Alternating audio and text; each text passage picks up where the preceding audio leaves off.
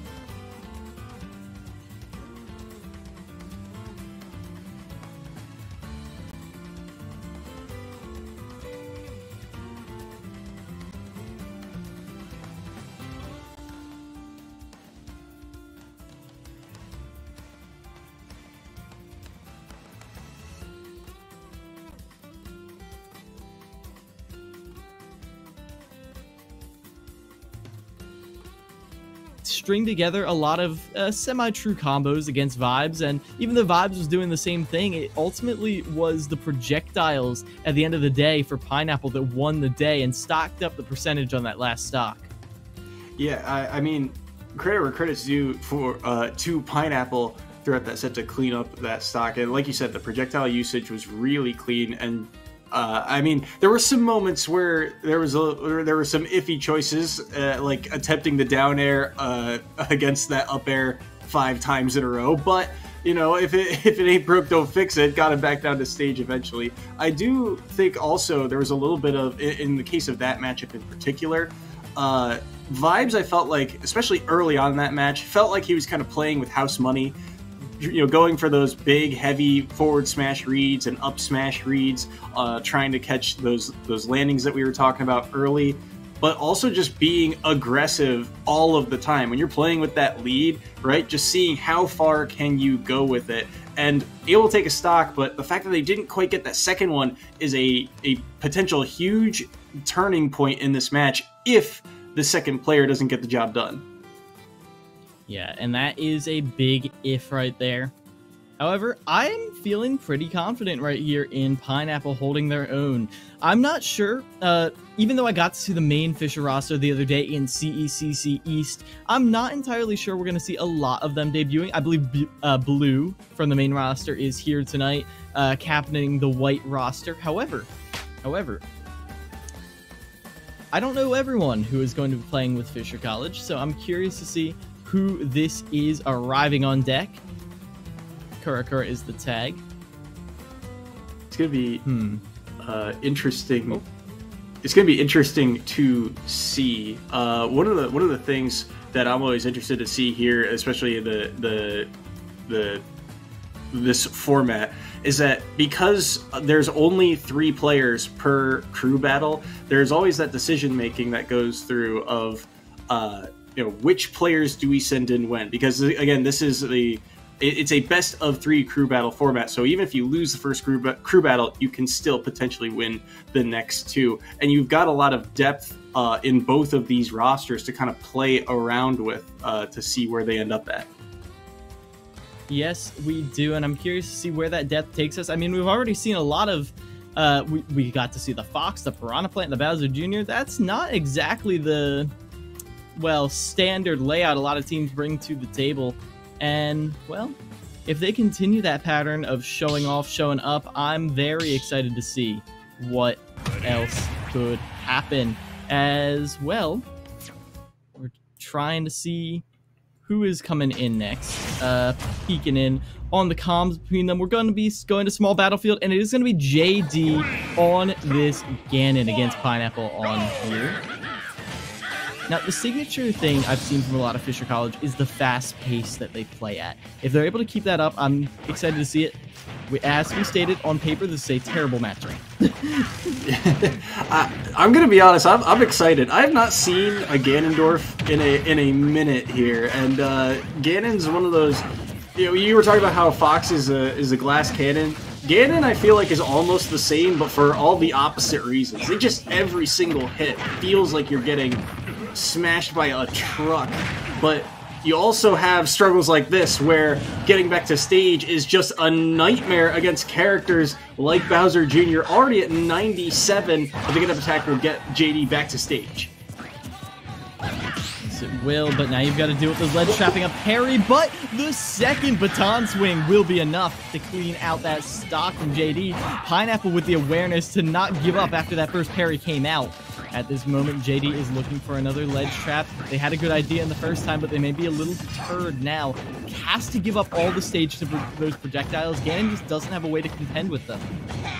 Yeah, really the difficulty, but once they get in, they can do a lot. You're seeing a lot of just up smash, forward smash, and such from the side of JD, because these heavies, they are just known for taking stocks. Is right there, up smash takes it, 2-1 lead here for JD. Again, these are both teams' second players, so whoever goes down will have the lead entering that third match. So potentially a huge stock take, and jabs not going to find a way to take that stock. Up B, not going to do the trick either. Up tilts, finding some damage, but good parry there into the down tilt, sneaking by those hitboxes as JD to get out of the corner.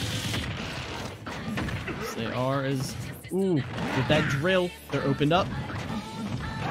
Scary situation at ledge. Pineapple goes for the ledge trap, but JD goes all up above everything, but they gets knocked up above themselves. Now JD is forced to get off of the ledge.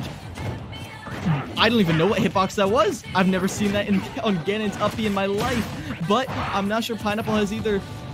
JD keeps trying to tech chase with that good awareness to stay away from the cannonball. An opportunity right there. Is the up air enough? Yes, it is. JD is able to finish off Pineapple's second stock, and with a 2-stock, Fisher College remains in the lead. The up air taking it on the platform, yeah, I don't know what that up B hitbox was either. That was a crazy reach from JD, but still able to get him back to stage and able to take the lead here. 2 stocks still on their second player here for the side of Fisher College. And, you know, like we said, going into this, I mean, Ganon is a scary character just for the sole reason that he can output so much damage and take stocks. And Pineapple there, only able to take one, that's a pretty significant stock count now, 5-3 with 1 player left. Who do you send in if you're on the side of SUNY Canton here? Well, we still do have the captain in the back pocket, and that would be Waka, who does play Lucina and I believe Diddy Kong. Both characters, I believe, have a very good matchup against the Ganondorf. However, JD was playing very clean on that Ganon, and is very threatening when all of a sudden the Ganon is picking all the right options. Like, for me, playing Ganondorf is a little bit like playing Dark Souls. Like, you're a little slow, you're a little clunky, you're sluggish, you've got to use your rolls, you've got to use every little bit of intangibility the game gives you, because that's all the game is afforded to you. You've got to dodge and dodge and dodge, wait for your opening, and then when you get that opening, you have to hit hard. That is what we saw JD doing for the most part, not necessarily hitting every tech chase, especially they were very liberal with that up smash, which, while it is a good coverall, we did see Bowser Jr. rolling out of that range at times. However, they still won the game with only dropping 1 stock, demonstrating that they had the resolve to hold on to a stock at above 100%. So if we see more of that coming in, JD could be taking some serious hits off of whoever is coming in next from SUNY Canton. And the other thing too, right? You talked about the ability to survive at high percents on a character like Ganondorf. That is so vital, because now you tack on the amount of damage that character can do normally, plus you add the rage on top of it. Suddenly, you need less interactions to kill your opponent than with a character like Ganondorf, who can output so much damage if they're getting the correct openings, if they're guessing correctly. And you saw JD guessing correctly more often than not. So a scary character to go against, but one that is exploitable if you can get them once again in disadvantage. But we'll have to see if this final player for the side of final player for the side of SUNY Canton can do that. If it is indeed Waka coming in with the most likely Lucina, I believe we saw Waka play Lucina last time. That's more of their tried and true. It's still very dangerous. It reminds me, maybe it's the fact that I played Melee for so long, but Captain Falcon versus Marth, right? Where if you just get above them, it's so dangerous when that one opening comes through. Because as a sortie, your game plan's pretty linear, right? I'm just going to box them out. I'm just going to use my disjoint. Just keep them away and just make sure they don't find that one opening. And then they get the one opening and you go, oh no, here we go. But we'll have to see if that is indeed the case. As I believe picks and bans for stages are coming through at the moment. We'll get those underway shortly, but still 5-3 in terms of stock count and 2 stocks to take from a Ganondorf. Is there a stage that you're looking towards to kind of say, this is not a good stage for Ganon, this is where I should take him to try and take those 2 stocks off the board quickly? Well, maybe not necessarily quickly, but if you really want to exploit what makes Ganondorf a less than average character, then you want to go to a big stage. Both Diddy Kong and Lucina, and this is just Waka's characters, there are a whole plethora of players who could be coming in, but either way, most characters in the game are faster on the ground and in the air than Ganondorf, so taking them to a big stage means that you get to choose where and when your engagements occur. Now, I would slightly hesitate to go to Town and City simply because of how small the blast zones are. One mistake at like 40%, you could just be dead. I would think Kalos could be a very sustainable option. No platforms to get tech chased on. I mean, there are the platforms on the side, but it's not really that much of an issue. And you can choose exactly when and where you fight. Now, between Lucina and Diddy Kong, I know you talked about the Lucina, and I agree on paper. However, in practice, I feel like Lucina just doesn't have the ability to make the other person not play the game, at least not at a more like mid-high level like we're seeing now. Diddy Kong, on the other hand, can just throw that down that banana, threaten monkey kick, and Ganon doesn't really have options. Yeah.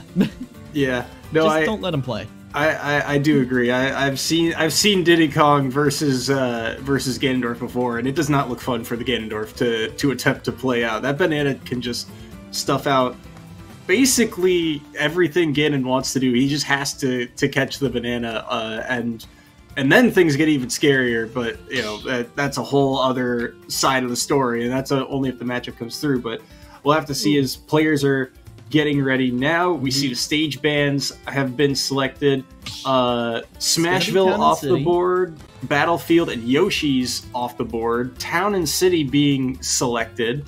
So and it's gonna be Top Dog coming in. It is Top Dog. So Top Dog on the Samus here, locking in. I don't think we've seen Top Dog Samus at least through the first 2 or 3 weeks here. So this will be fun to watch. Top Dog throwing a wild card on the table. It is going to be the Samus. I think objectively this is a very good situation. If you just down B at ledge, there is not a single thing Ganon can do about it. If you play this correctly, there is not a single thing you can do. What I do want to see is not relying too much on just the projectiles. I want to be seeing the Zairs. I want to be seeing some tricky movement in the air. Do not let yourself become easy food for the beast, because otherwise this could be going pretty bad, but the disjoints are coming out initially. However, now we see JD on top of Top Dog. Scary moment there. 36% though for Top Dog. Not too much off the back of it, but we'll have to see here. Trying to play the spacing game, but the dash attack leaves an opening for JD. Forward air does not connect, and though JD is low on his shield at center stage, he does have stage control, but not too much fear to the side of Samus as those projectiles come through. But oh my goodness, JD finding the openings right now. Not going to attempt to challenge that up B back to stage. The back throw will get Ganondorf off stage for the moment. There are those down Bs you were talking about, and Top Dog pressuring with the dash attack, but they'll just eat the down B for it, and the forward air connects on the roll back, so Top Dog down to 2 stocks here. Top Dog had the right idea, was holding the line, but they're not able to get in position and fast enough to cover the roll. JD is just recovering too fast. Top Dog has to be a little quicker with it if they want to catch JD on the recovery, because right now it is JD slowly evening this game up. We could be going to the second round already just off the back of this Ganondorf soy. Be very careful.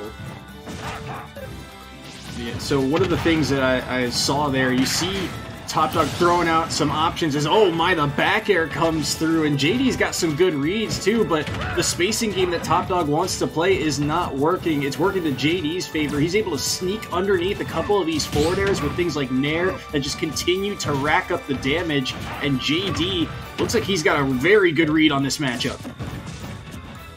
Yes, he does. Right now, Top Dog is sweating a little bit. We saw a very clean, consistent gameplay from Top Dog in the beginning, but now look, just down smashes, up tilts in place, not willing to go anywhere within JD's threat range, which is the right idea, but it might be for the wrong reasons. It might be complete fear, not out of a, well, playing the tier list, but now it feels like Top Dog is stabilizing a little bit. Is it too little too late, though? Because JD has them at ledge, and Top Dog get back, is able to get a grab. What can you get from that, Top Dog? Not too much. He's got stage positioning at the moment, but we'll have to see here. Getting back to stage. That's a good down air into neutral air. That's a surprisingly strong move. Went for the edge guard, but he's going to get the footstool off the back of it, so down goes JD onto their last stock. But oh my, wanted the roll read and nearly had it. The shields are so low at the moment. Forward air is not going to connect, but it's up to this last stock here for Top Dog. They've got to find a way back onto stage. They up B back here. Down tilt, not going to land. 98%, and the forward air beats out the Zair, and Top Dog goes down. JD cleans it up for Fisher. Very nice stuff from JD in the end right there. You saw Top Dog playing that matchup on that last stock exactly as you're supposed to. Looping all the way around the stage. I mean, Scooby-Doo chase music being played over the entirety of that. We just see round and round in circles they go. Top Dog goes one way, JD follows. Top Dog goes right over, JD follows. And it kept happening like that over and over and over, and Top Dog was winning. But the issue is, even when you are doing the exact optimal thing, if you're doing that same optimal thing again and again and again and again and again, JD is inevitably going to catch on, even with their limited movement options, and that's exactly what happened at the end. Yeah, JD, you saw right exactly what you said. Just as that matchup went on, JD got better and better at reading the movements of Top Dog throughout that set. So set number one, again, going to Fisher College. They take it, I believe that was a 4 stock total victory there at the end. So solidly done for the side of Fisher College, and they get ready for set number 2. And honestly, it feels like if it ain't broke, don't fix it. The way that their first 2 players played between JD and Vibes, those 2 looked very solid on the Ganon and the Fox. So we'll have to see what adaptations SUNY Canton can bring to the table here in the second set. And speaking of adaptations, I do think Ganon is a very good crew battle character, because when you play Ganon in a best of 3 or best of 5 set, sometimes you just get rocked game 1. It happens. You're not ready to give that much respect. Game 2 comes around, all of a sudden you're like, okay, I'm not letting you play the game, as I recommended. And that's what they were doing at the end. I expect if we see JD again against the same people, if we see JD against Pineapple or against Top Dog, it is going to be the same song and dance as we saw in that last stock. If JD is going to have a lot of trouble getting in, because this time they are alert and aware and ready to counter this Ganon as opposed to last time.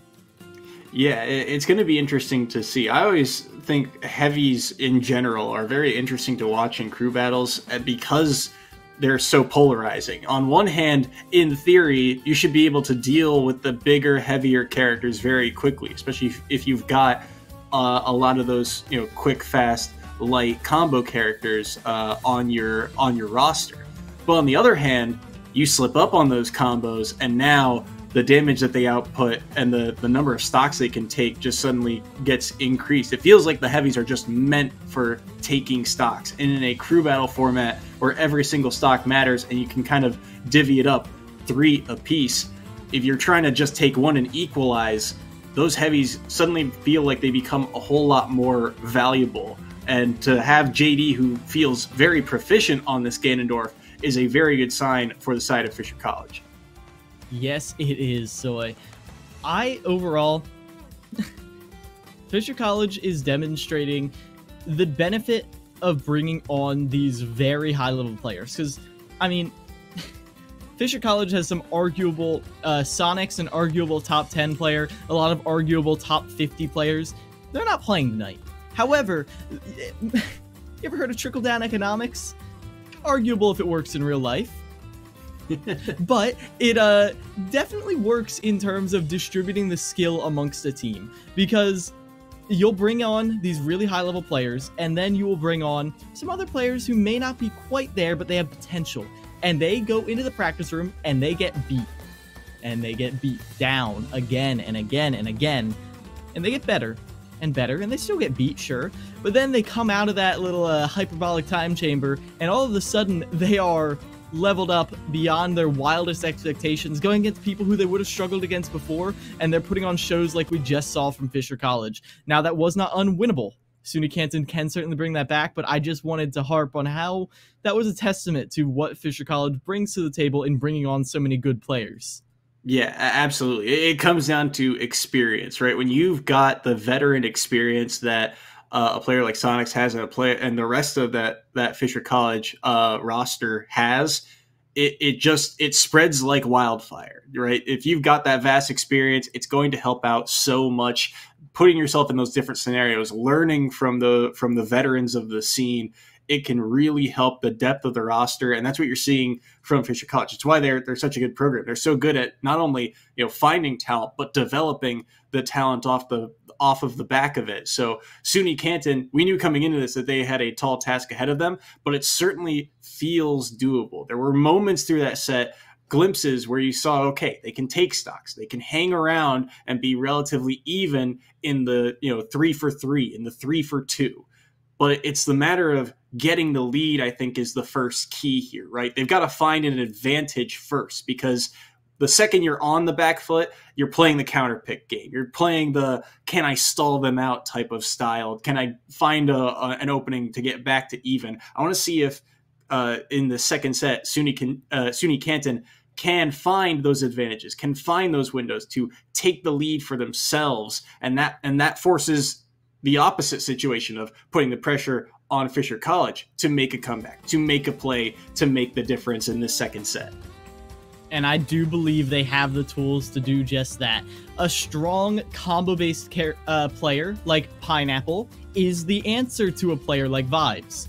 A zoner who is proficient in leading again in a round like a carrot on the stick. Well, that is exactly what you need to deal with someone like JD. The answer is, can you put those tools in at the right time, and can you make sure those tools are sharpened and ready for the task at hand? That's what I'm looking for here, because I think there may be just... I don't think the skill difference is insurmountable. I don't think the experience difference is insurmountable, but you can't always play at your peak in a tournament setting when there's stress on the line, and we are online as well. So I'm looking to see if they can bring themselves up, if SUNY Canton can bring themselves up to that peak and show us maybe not necessarily an outright win, but better than what we saw last time. I've got high hopes for them in the rest of this season. Yeah, absolutely the case. As SUNY Canton, I believe they're 1-1 on the year as well. Again, tough opening against your basically college dorm mates in the opening round of SUNY Canton A versus SUNY Canton B. So a matchup where they knew each other very well going into it, and then week 2 another tough matchup that they were able to, I believe, claw out. And now we get to see the Min pick here, and this is what you're talking about with the possible advantages. Min versus Ganondorf. That sounds rough for JD. I would have to agree with you right there, Soy. Complete control over the ground game. The platforms are where this battle will be waged. Can JD find ways to slowly walk towards Curls without Curls eventually battering them back? On PS2, where you've got this big old no man's land in the middle, that is going to be quite difficult, but JD is going to try their best, and as we saw in the last game, their best is still pretty good. Curls had a very strong performance last time they were on stream too with this Min. They were taking out some fast fallers, but this is a different kind of beast as JD with the down air spike on Curls right off the bat. What an opening from Fisher College's JD. On a tether recovery too? Are you kidding me, Curls? Or JD, as right now, Curls is going for this ledge trap, but a very high recovery into a fastball right there gets JD back to ledge, but I'm not sure if they can keep this stock alive forever. It might just be done and dusted, as that will be JD going down, demonstrating why this matchup is so difficult. Good down air into the nair, and now 74 to 100. Ooh, but the grab whiffed there from Curls, and this could be an opening again. That timing, and yeah, I think Curls now has kind of the fear of God in them after that down air spike. They're thinking, I've got to snap to ledge so quick because JD now is threatening that timing. They know it well, and they're going to be looking for that opening time and time again as the up smash catches the jump, and it's 2-1 JD's lead. Yep. Right now, JD is very good at taking these calculated risks that aren't putting them in too much disadvantage. But right now, they're stuck above the Min and thrown off stage. This could just be the stock. But Curl's not fast enough. Immediately follows up with the grab, though. Air dodges through, and Curls overextends. Now it's them on ledge. We've seen JD in these situations before. Goes for the double spike, but it does not connect, Soy. So close. That window was there, and JD just barely not able to get the down air out in time. But now JD's along the ledge. Can't switch arms quite yet to get that edge guard, but now we get another grab. Back throw, not going to do it quite yet. Covered high, but no dice there. 112 on JD, and the up smash doesn't find the mark. This is a lot of damage. Up there. Low recovery. Trying to catch the tether. Trying to beat them to the ledge as well, but they can't track him down as the roll to stage gets beat out there, and there's another stock off the board of JD. 75% now on Curls, but they can work their way back into this. They've got stage control. Yeah, right now, this is looking very good as Curls is boxing out JD, but they're not ready for the surprise Wizard's foot. Oh, goes for another foot right there. That F-tilt at ledge twice, but it's not going to find any perch right now. Down with forward air, an opportunity for a finish right there. This could be an edge trap into death. Goes for a bait, but gets back thrown instead. Can Curls find the finisher right here? Oh, the first catch. I think they the just second did, one? Soy. Oh, what a catch from Curls there. That was so clutch as JD falls in the first set. It's Curls giving SUNY Canton the lead. And this is exactly what you were hyping up.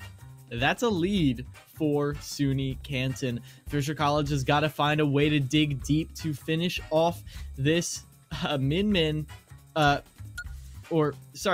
has to dig deep to finish off this Min because Curls has demonstrated that they are quite an issue. Min is another interesting character to kind of look at because on one hand, they can control the stage so well, but that disadvantage, as JD showed in that first stock, it can be a bit threatening at times. It can be a bit dangerous. So interesting to see how this set will play out. You got one stock of Min to deal with to try and get back to even. Do you go with Vibes for the Fox matchup, or do you look to the rest of the depth of this roster to try and clean up this Min stock? Interesting call. I feel like Vibes is a scary one because the rushdown does do good against Min. However, we saw how Curls is eager to capitalize on one missed offstage interaction, and while Fox has more options to vary, may not always be the case, as this looks like it's going to be Sock'em 16 coming in. I saw them on the roster. I've never seen Sock'em 16 before, and I'm excited to see what they bring to the table to finish off Curls.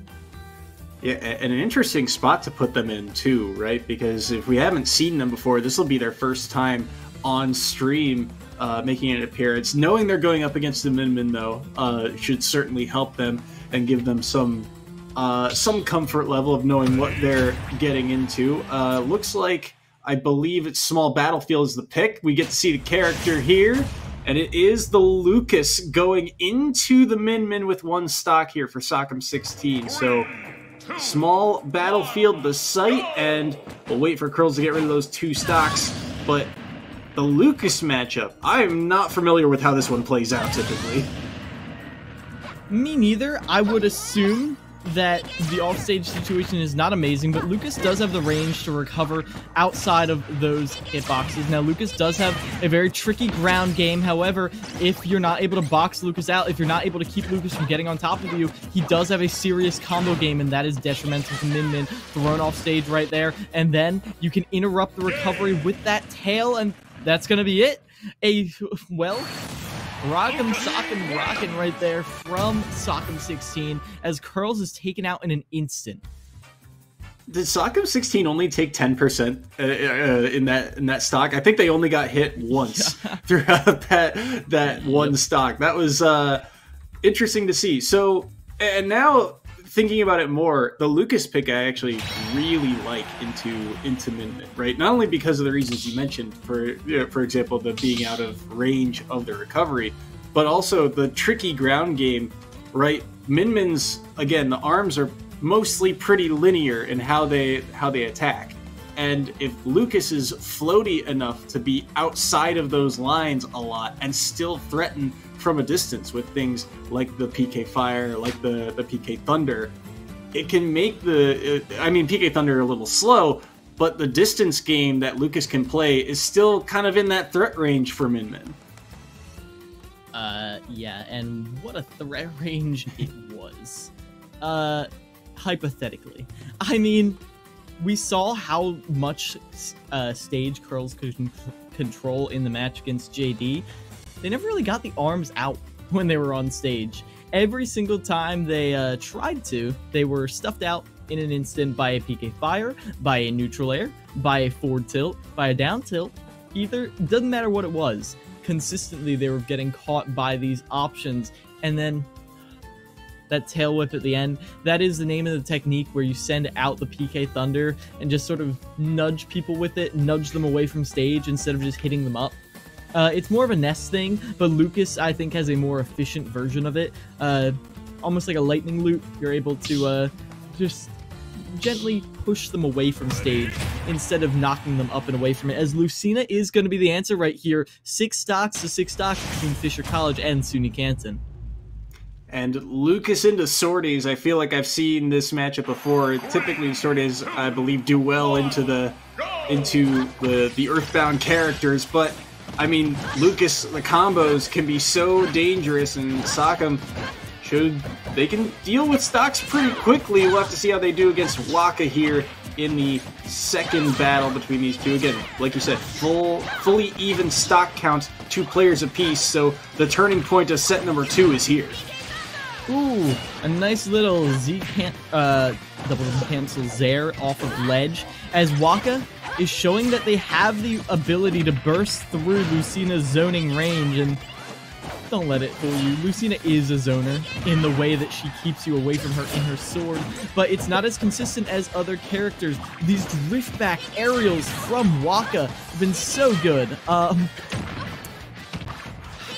Flying backwards with these PK Thunders, I feel hesitant to call out if that's a slingshot or not, because, you know, that little funny little demonstration. But either way, the way that Waka is Sock'em is keeping themselves safe while throwing out these projectiles is really messing up Waka's neutral, as they do get caught by the PK Freeze at ledge.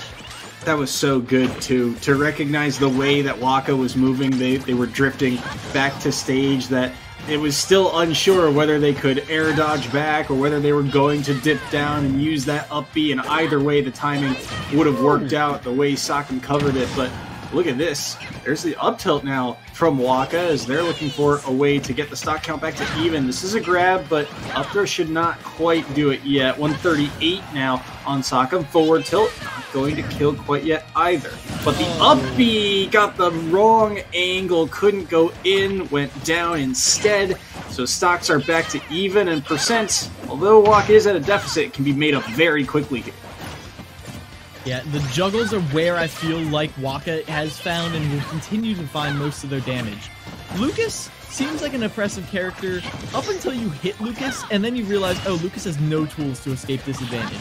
So if Waka is able to get Sock'em into a juggle situation and hold them there, that could just be juggle to death. However, Sock'em is being so elusive, I don't see that happening that much.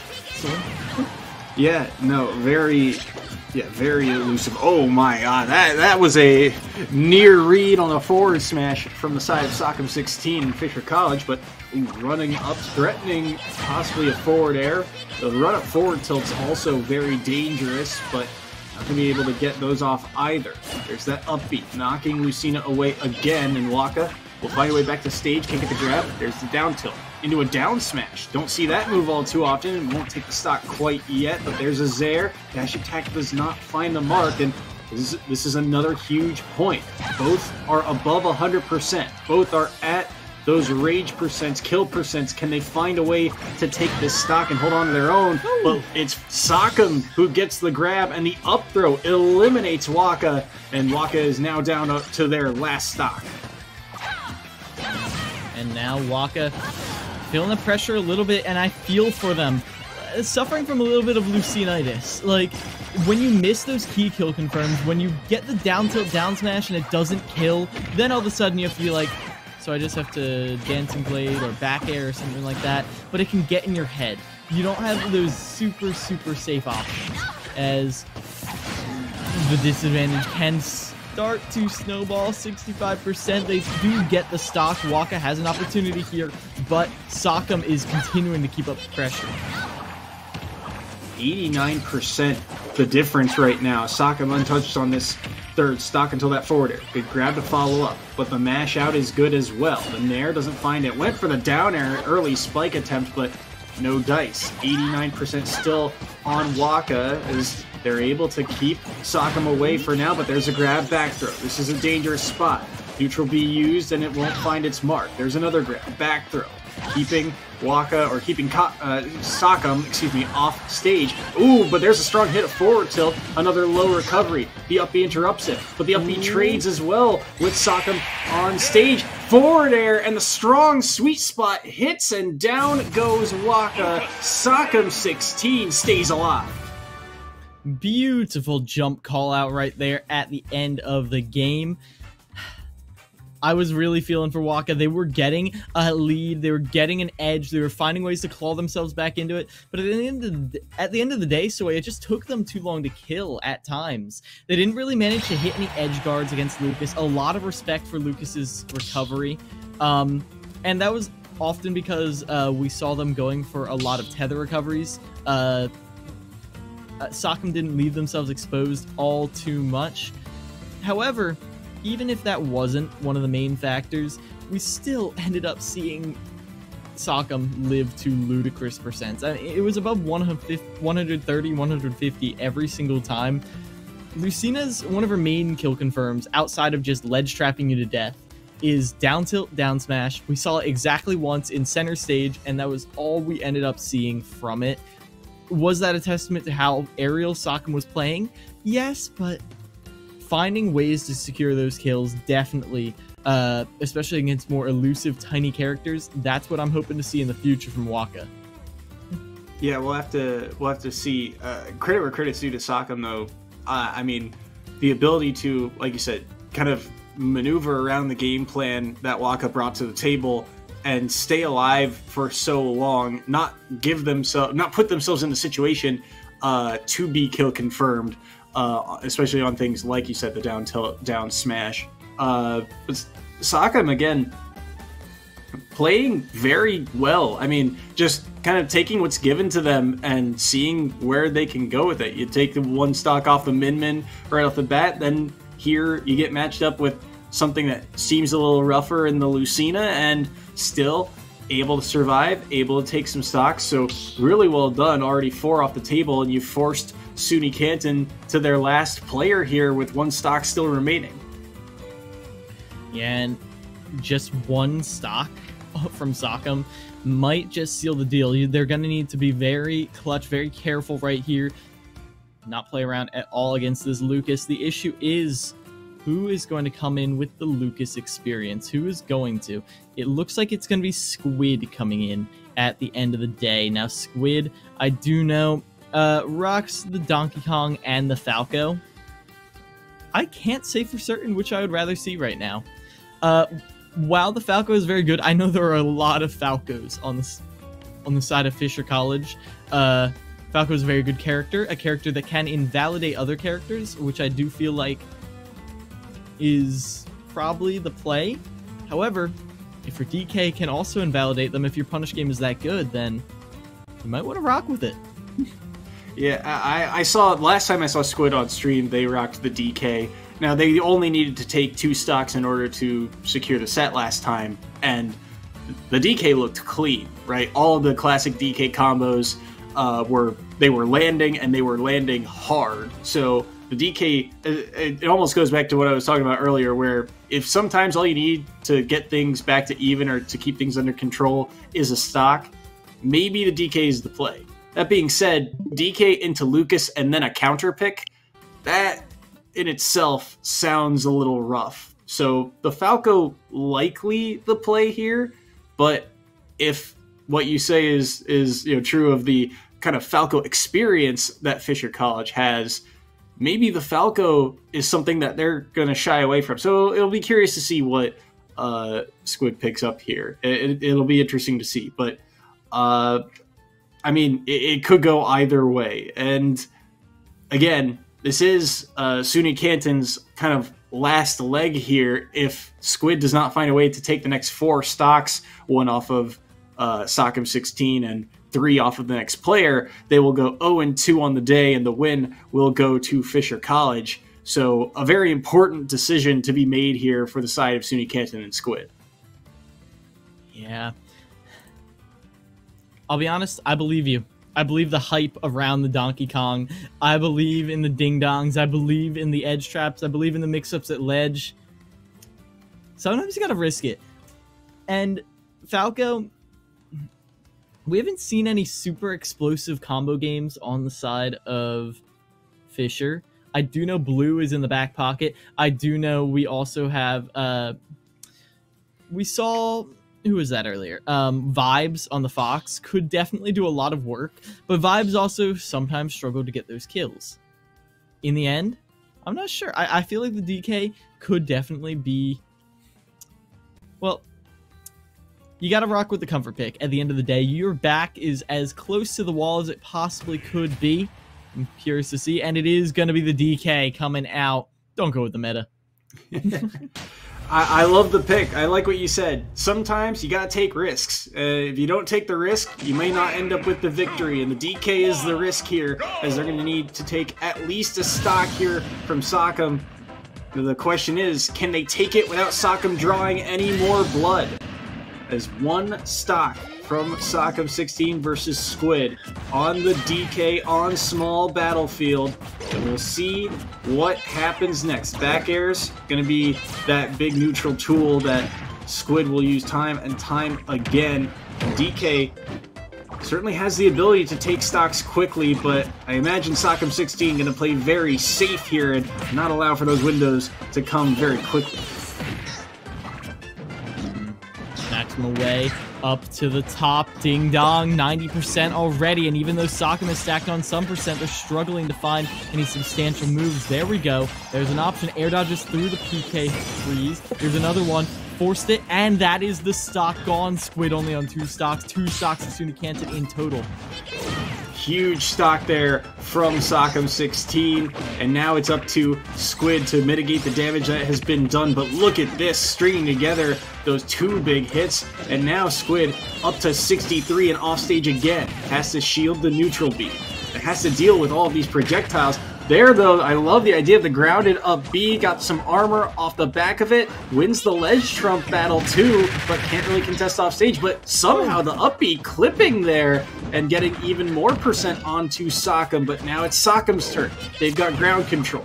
They'll opt to back away and go back to that projectile game. This big monkey is being just peppered away by all of these projectiles, just all of this percent. 122 is a lot of rage, so one strong move should do it. They'll walk off stage, but the mash out, they don't get the throw off the cargo. That's a huge opportunity missed by Squid. And now Squid, they're kicking themselves with that one. They're like, I should have just pulled the ticket. Finally, with that up B, spinning across the stage, Sockem was not able to vacate the premises in time, and that will mean Squid does defend their last 2 stocks. 2 stocks remain against 3 from Fisher College. And all I gotta say is, Sockem put on a very good show.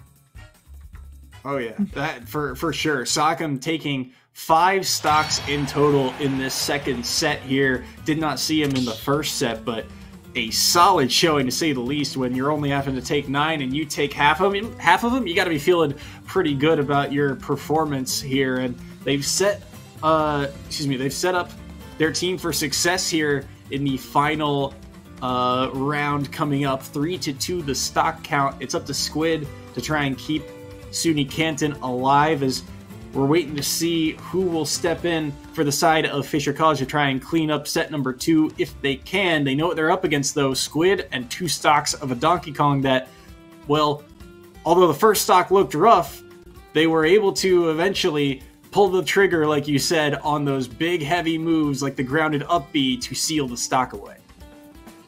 Yep, and, well, I'm looking for more of that. We did see, I mean, talked a lot about Sockham initially, but whew, that was a very clean Donkey Kong. They did just get caught up by the follies of their character and the fact that once you're forced to press up B, you're as good as dead, and there's Blue. Blue is coming in from the main Fisher roster. This is the Titan at the end of the road against Fisher College White. Blue we saw in CECC East. We saw them put in work against their teams, and, well, this, it could end up being difficult because Blue gets damage. Blue against a Donkey Kong, if you don't blow up Blue before Blue can touch you, Blue will kill you off of one interaction. That is something we saw happen the other day. It could happen again. I liked the defense we saw from Squid, but I'm not sure. Until I see them interact, I'm not sure if they're going to have the defense they need to pull this out. Yeah, I mean, Blue, known for the Falco, and Squid on the Donkey Kong, and you immediately think, okay, Falco combo character, DK, big hitbox for Falco to exploit. So, like you said, that one interaction could change the complexion of the game right from the get-go. And Blue, a player that is known for, being the kind of turning point of sets, the way they play, the momentum this character can bring to the table. It is a tall task for Squid ahead of them, like climbing Mount Rushmore or any type of mountain, really. Now that I think about it, because 2 stocks to 3 here, DK versus Falco, and if Squid cannot find a way to take all 3, the win is going to Fisher College. Ooh, that's you need to go for it. Yeah, you need that. You need those cheeky little stocks, because if you don't take those opportunities, if you don't put the fear of Squid in Blue, then Blue is just going to do this to you. As Squid is getting right in Blue's face, going for counter hit after counter hit, trade after trade. At these low percents, it goes on well, but one little misinput and a stock is gone. 1 stock left to take down Blue. Otherwise, Fisher College is walking away with the W. That's so rough, because you know exactly what Squid wanted to do there. Just the little half charge or so of that neutral B, and then you jump back to stage, but instead the misinput comes through and they just plummet to their demise. So now, last stock here on a Falco who is getting aggressive with the side B trade, and it actually worked out in their favor. Squid goes down off the trade to the up B, and Blue cleans house here in the last set of Fisher College versus SUNY Canton. Beautiful aggression with the specials off the ledge right there, Soy. I love the side B off, because Falco's side B does spike, so trying to catch them with that. When that didn't work, they were ready with the up B, going directly into them. Blue ended up forfeiting their stock, but it didn't matter all too much, because, as you saw, Squid couldn't make it back, and that will be Blue, and by extension, Fisher College, taking this 2-0.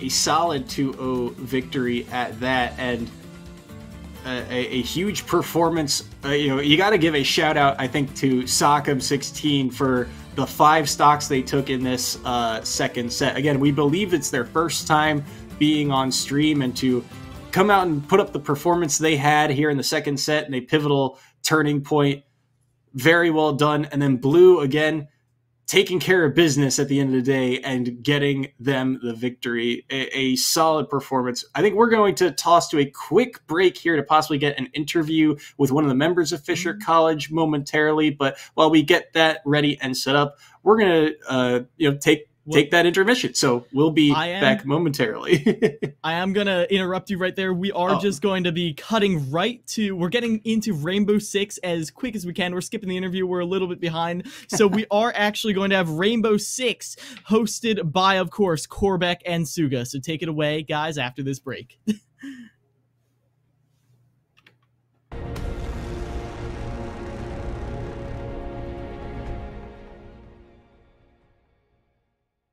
Ain't accepting, ignore, just kicking down all the doors. Guarantee you, boy, fast forward, it's gotta be real big.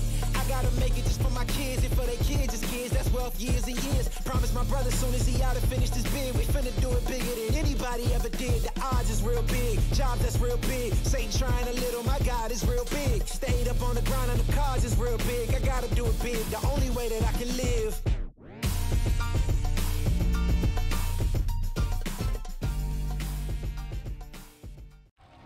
Are you the one others rally around? Inspire soldiers to follow your lead. Want to forge a better future?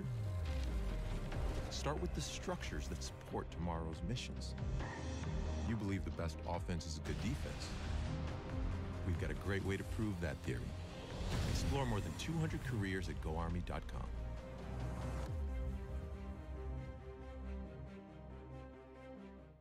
Hey man, I just can't find a comfortable headset. I mean, I've tried everything. Literally everything. Sheesh, my brother. I got you.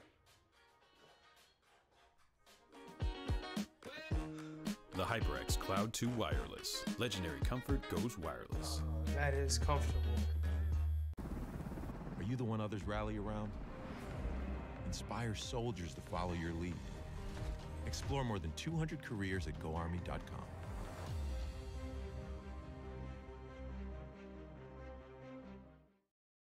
We all got a thing that gets us out of bed or keeps us out of it. The thing we live to do, that we do for nothing at all.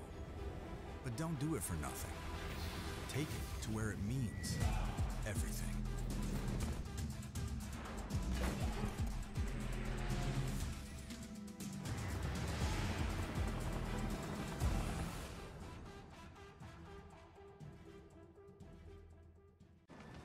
Becoming a leader is a choice.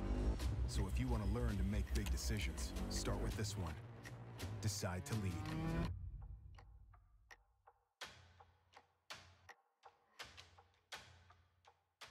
What sound experience would you like today?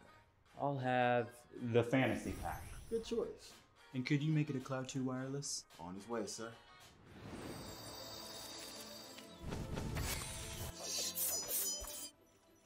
Sounds amazing. The HyperX Cloud 2 Wireless. Legendary comfort goes wireless.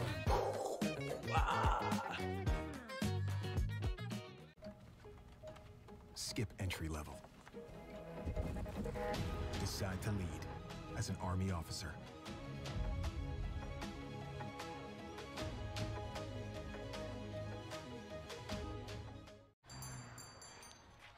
What will you like today? Another Cloud 2 classic? I'll stick with the usual. Maybe take a little bit off the sides.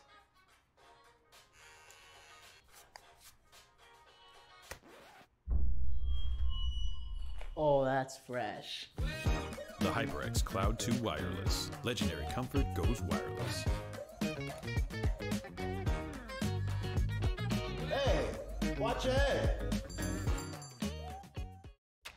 You think knowledge is a powerful weapon? Here, you'll have plenty of ammo.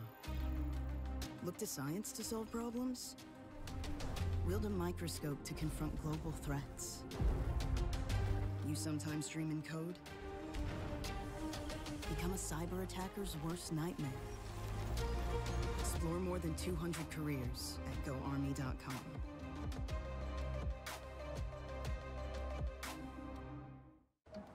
What do you expect from that first job out of college? Working your way up from the bottom? Instead, how does this sound? Starting in a guaranteed leadership position with people who look to you for guidance because you're trained to give it, and make important decisions in critical situations. Skip entry level. Decide to lead as an Army officer.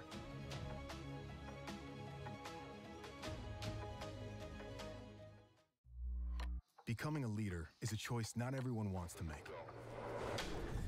Because all eyes are on you. Calling the shots. Inspiring others to follow. In any environment. At any scale. It's not for everyone. But if you want to learn to make big decisions, start with this one. Decide to lead as an Army officer.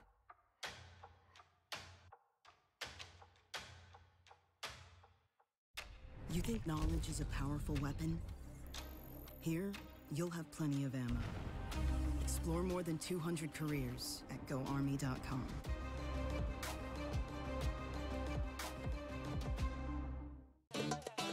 Y'all think too small, I got big dreams. You just starting, I'm way ahead at the end scenes. Started reading and dodging all of the quick schemes. Money like your Spotify, boy, I got 10 streams. And I'm still looking for more. My people, they got a soar.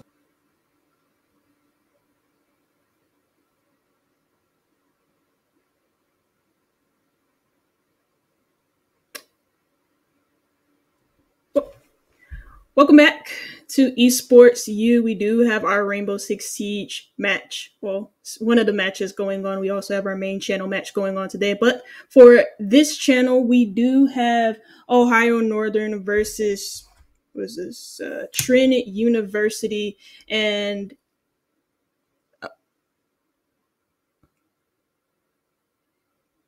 seems we do have some technical difficulty on the side of Corbeck as he is just connecting. There you go. But, well, I'm Sugar and this is Corbeck. How are you doing today, Corbeck?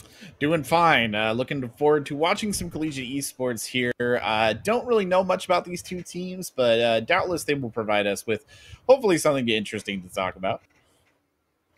Yeah, no, for sure. And I mean, we do got some maps, not new maps, but we do have some interesting map pool that both of the teams have decided to pick for us. One of them being a theme park and the other being chalet. And then the last map, if we ever do get to it, is Oregon. First, we're starting out with theme park.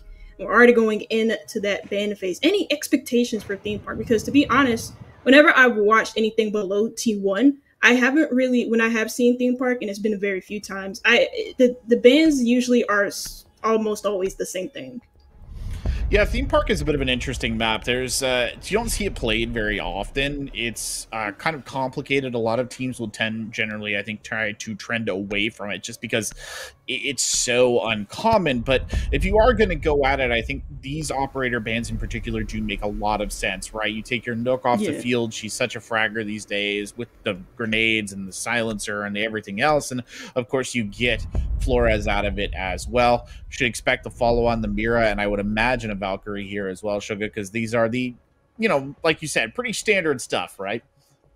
Yeah, pretty standard stuff. Of course, with the Nox, she's been a must ban for a lot of teams on a lot of different maps, a lot of the bigger maps, at least, like theme park, chalet, bank, clubhouse, you name all of them. She will most likely be on the ban list for them. Flores makes a lot of sense on a map that enables the defenders a lot more than they enable the attackers with the power positions that you can play around it. And Flores makes it so much easier to deal with those power positions. Speaking of power positions, Azami's going to be the last one banned, followed by the Mira. And that makes a lot of sense because with theme park being as big of a map as it is, and it encouraging a lot of the lurking plays from Nook, it also encourages a lot of roam and a lot of extensions, and Azami makes those extensions 100 times more powerful.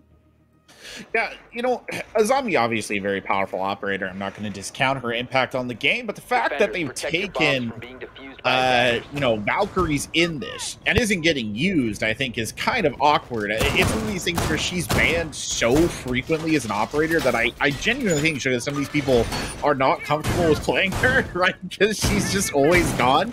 But if she's on the board like she is right now, it really, I think, does behoove a defending team to take her because she's so so valuable. And right now, they've sort of handicapped themselves by not bringing that option out. But from the looks of it, right, they've got a pre-pan strategy they're going to go with here. They've got the castle in, which is an interesting choice for sort of restructuring the site a little bit. And I really like the addition to the Wamai and the Jaeger for just double projectile denial utility.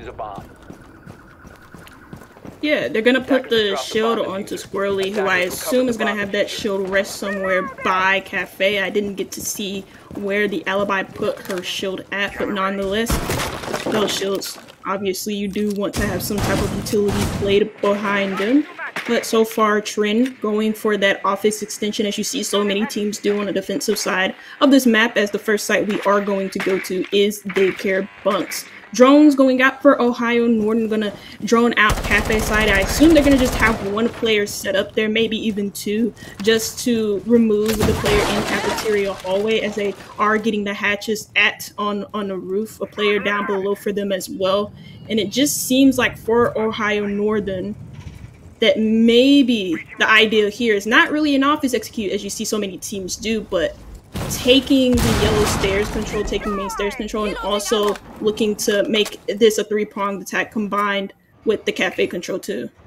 Yeah, I don't think that's a particularly bad idea, but they kind of done a little bit of a misplay here in the sense that I don't think they quite realized that a castle was in play, because the only operator that they have to deal with that castle is Watchhelm on the Zofia, and in truth, I mean, they've already used one of their impacts, right? So the effectiveness dramatically reduced in their ability to clear. They don't even have flat pack charges, and you can see, I mean, already they're kind of struggling to get into these defensive positions. A good kill right there early on, and another good one coming down the way from Squirrely, and a 3v5 now with the castle barricades to deal with on top of everything. Is not looking like a particularly good moment here for Ohio Northern. Yeah, they just took a lot of time doing a lot of different things, but not really taking care of the real problems around the map so far, and thus they suffered 2 kills from it. Early was just, or he has been below the whole entire time. Probably gonna go for a flank up the main stairs. King can find himself 2 big picks, but can't find a second, as the third is found for Trine. 50 seconds left on the board as it turns into a 1v4 with the Nomad of Otters all by himself, stuck on the top of main or arcade, whatever you like to call it, but really no way out of this situation. No, I mean, I think the inevitable ending here, right, is that Otters maybe gets a kill and gets traded out immediately. Unfortunately, won't even get that. Muma there finishing them off. Well, looking back over it, I mean, you made a very good point, Sugar, about the attempt to come at this from multiple angles. And usually I'm a heavy advocate of the idea you don't all push one site from the same direction. That's just a recipe for disaster. But in this case, I feel like Ohio Northern was almost a little bit too dispersed. They just had too many operators shifting in too many different places, to the point where when the kills started to come in, there wasn't a lot of trade gameplay that could be played off of, right? We saw those early first 2 kills, no response whatsoever. Everybody else was kind of stuck in a very unfavorable position there, heading up towards arcade, and well, we get the end result there of Trine walking away with the W. But Trine seems very comfortable with this lineup here, Sugar. They're running it again as we move on down to Throne Room. Yeah, Throne Room is one of those sites where no matter how good you do on the attack, there's always still a way in for the defense, just because of the way that it's structured. And last time out, we saw how badly Ohio Northern struggled to use their utility, just because the castle pick probably threw them off, as he's not a 10 seconds remaining. He's not really a common pick inside of competitive play, and it's going to be picked here again, but the same operators are seeming to be chosen by Ohio Northern, apart from what the change as far as going to be the ace in the thermite instead of the ace, and then in place of the lion last round we have a Thatcher. So maybe what they're trying to do here is go for a maintenance push, as you see them kind of prep for that, while also looking to get vertical control. Well, not vertical, well, vertical control, because they do have the Sophia with the breaching charges. Yeah, they've got a lot more options with dealing with the castle util, but it's obviously not as critical, right, for their strategy here. You see this immediate push in from ONU to just get positioning and then start breaching. They're going straight for the heart of the throne room, and then they're worrying about setting up the flank. It's a bold strategy, but the downside of doing something this kind of risky is that you don't necessarily take control of the other threats on the map, but here they go anyway, and immediately getting shot here. Good kill coming in right there. Amazing kill as well in the drop down. Not the best strategy in the world. The plant is down. It's already a 4v2, and this is apparently paying dividends here for Ohio Northern. Yeah, Ohio Northern just walk inside a site from maintenance, go behind the throne, get the entry picks, and there's really nothing that Trine could have done in the positions that they were in, so you have to make the argument that they could have just positioned themselves better to deal with that rush, but they quite literally weren't. Just a lack of presence inside of throne room, nobody behind the throne itself to catch those rushers off guard, and now the last player alive, Martini, stuck in split. Very hard situation to fight himself out of. He does find one pick, gonna go for the knife, but gets air jabbed. Gonna go for the Mossberg pump instead, but is easily shut down by Watchland, and that is Ohio to grab a round back. It's interesting that last round, you know, that I was saying that they spread out so much. This round, very concentrated, right? Everything thrown through one breach, and it did actually seem to work better. I just don't think that Trine was necessarily expecting that. I wouldn't actually blame them because, I mean, obviously, establishing some horizontal attacks, getting the breaches open, that's an important part of the strategy. Usually, though, you do see a little bit more vertical play, right? Like at a higher level, you would see a lot of clashes on the top floor there, trying to set up maybe some murder holes and some abilities to clear out that point. But just a very straight, aggressive gut punch working out right there. If we do come back to throne room again, Suga, I don't know that Ohio Northern will be able to get away with that a second time. Yeah, no, for sure. And that's, I think Trine could have actually gone back to throne room. Obviously, that round shook them up just a little bit, and so now they're moving into initiation office. And this isn't particularly a bad idea. Again, they're going with the castle pick. They're going with the same lineup that they've been going for the past 3 rounds, not really changing anything up. The same people on the same exact operators with the same ideas, the same extensions, obviously, using that mute drone. Since Flores has been the main thing that those mute drones are going to be used for, it's just denying attacker intel and just slowing them down a little bit. And as we saw from Ohio Northern in the very first round, they were slowed down a lot, but not really by mute jammers, just because the castle pick again was like really disruptive, and you combine castle with mute, and again that's a lot of time wasting on the board for the defenders. Yeah, I agree 100%. They're taking time there. Every, you know, push in, kind of like what we're seeing right now, actually, is a very sort of cautious and slow advance, which is obviously demanded of any attacking side, but there will be things in here that are going to make this even harder. Otters with some good intel off the drone right there, gets a decent idea of where his opponent is lurking, but yeah, he's got to make a lot of ground up right there, and well, the infamous castle barricades are still very much an issue, but a total of 6 flat pack charges here to deal with them, in addition to Sophia's impact grenades, should not be an issue. What is a bigger issue, however, is that Otters dies with all 3 flashback charges and all 3 EMP grenades, so the Thatcher not going to be of use any further here. Yeah, I was going down pretty early, and I'm very confused about the push here from Ohio Northern. Usually teams, there's nothing wrong with having, yeah, see, that's why I don't like that. There's nothing wrong with having, like, the push coming in through Cafe, coming in through Arcade, but usually teams, the reason why you push over by inside is just because it's a lot better and a lot more effective than pushing in from Cafe when you don't really have full intel on the extensions. And as you can tell, it didn't really look like Ohio Northern had any type of intel because they just rushed right into some crossfires. They deal with the castle barricades, they're using their util, but it just doesn't seem like they're using their drones as effectively. Now we're in a 1v4 situation with Sophia all on her lonesome, and all 3 players were trying. Well, they're already back on site, taking the safe road. Yeah, and a 1v3 now as well, a very difficult situation for even the most veteran players. salvage. Watch Sheldon gonna try and make it work. Certainly can do it on the Zofia. It's not in the realm of impossibility, but the trade game will be very serious here. The diffuser getting picked up should give them a pretty good clue of where their opponent is.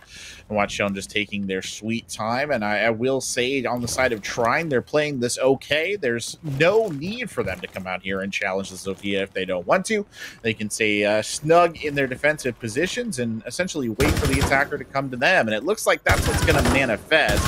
Watch down here, pre-fires, gets a kill onto Squirrely. Okay, now we're in 1v2 territory. We're cooking a bit. Takes down a camera, has got a potential entry here onto the site. Of course, still 2 defenders left to go. That might be a bit of a getaway, and I don't know how they're going to challenge that corner. Good pre-fire coming in right there. Might have actually got the drop on Martini. Could this be the end? Watch Shell now trying to make a play. Instead, goes for the plant. They don't have any choice. Only a few seconds left. Curio's coming forward, has to be quick on the ball, misses it, gets it on the turn. Woo, that got a little bit close there, Sugar. That could have been bad. Oh my. Yeah, no, I mean, the Zofia did a great job of isolating her 1v1s, finding players in really hard positions, and I feel like maybe the mute with the shotgun just kind of stuck himself between a rock and a hard space by placing himself in such a very hard to get out position, but also a position that's very hard to capitalize off of. And the Zofia made a good job of just getting that kill, making it a 1v1. Just time ran low, got to the 0-second mark, and she had to unfortunately stick that defuse. Now the game is in Trine's hands as they do take the lead, but it's been very close, been very back and forth. We've seen teams in the past 3 rounds that have been played, we've seen both teams have like really good rounds, and then also have some situations where they have like completely dropped the ball. But it's not like it's a match so far by any means. No, I think they're kind of slugging back and forth here, right? And we'll see if Ohio Northern can kind of maintain that pattern. They're moving the defenses over back towards where they started from, which of course was a Trine victory. But Ohio Northern has had the opportunity to learn from their previous defeat here. I think a good indicator of whether this is going to go well or not would be if they spread themselves out a little bit. But King SC coming out here on the Montaigne, what do you make of that? Well, it'll help them when dealing with the extension game here from Trine. Of course, the Monty pick is like really good for helping you clear out roamers and putting pressure on players off site, because he serves as more of a figurehead, and you know you have to make like a conscious decision or be able to really play off of like your own type of game sense. Whether or not the Monty's being held by teammates or being guarded by teammates is usually a big scare for defenders who are having to face him. And I mean, he's also very good at just going into rooms like this and clearing it with his shields and helping really accelerate this attack on time, because that's the one thing from Ohio Northern that I can safely complain about, is that in most of their rounds they've been able to run very low on time, apart from the one round in Throne Room where they were rushing through maintenance. You can see the value of the Montaigne kind of being illustrated here. He is basically an alternative intelligence gathering operator. You send him forward, he's got the shield so he can't be wounded easily, and he gives you the insights of what he can see as long as you're, obviously communicating. Don't go try and pick that trick up in your unranked games where nobody's saying a word.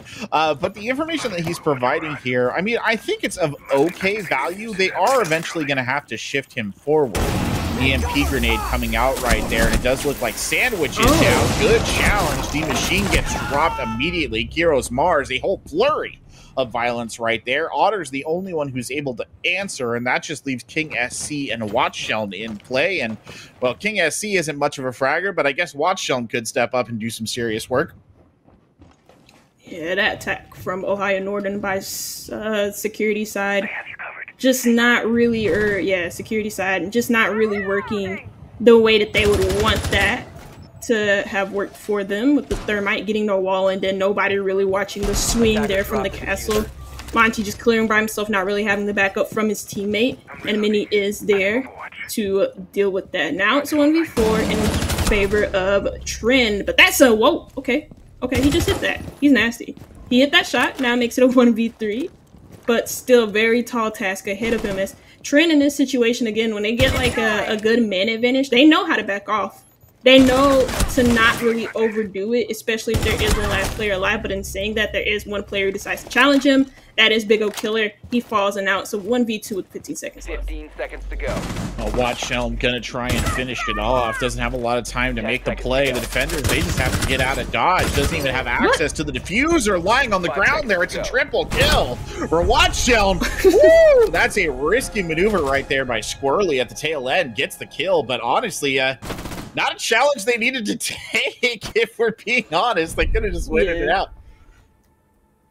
Yeah, I mean, okay, it's another 1v3 where we see like Watchlin able to just isolate his 1v1s yet again, and Trine make it very easy for him. That round was a lot easier for him to isolate his 1v1s than the previous round was, because I initially complimented Trine saying they know when to back off, but in that round they actually didn't back off. You just see everybody spread out everywhere. Nobody's really holding across as to where the Zofia would actually come from, and they almost throw that round away again. And now we see a timeout coming in. I believe this is from, was this Trine?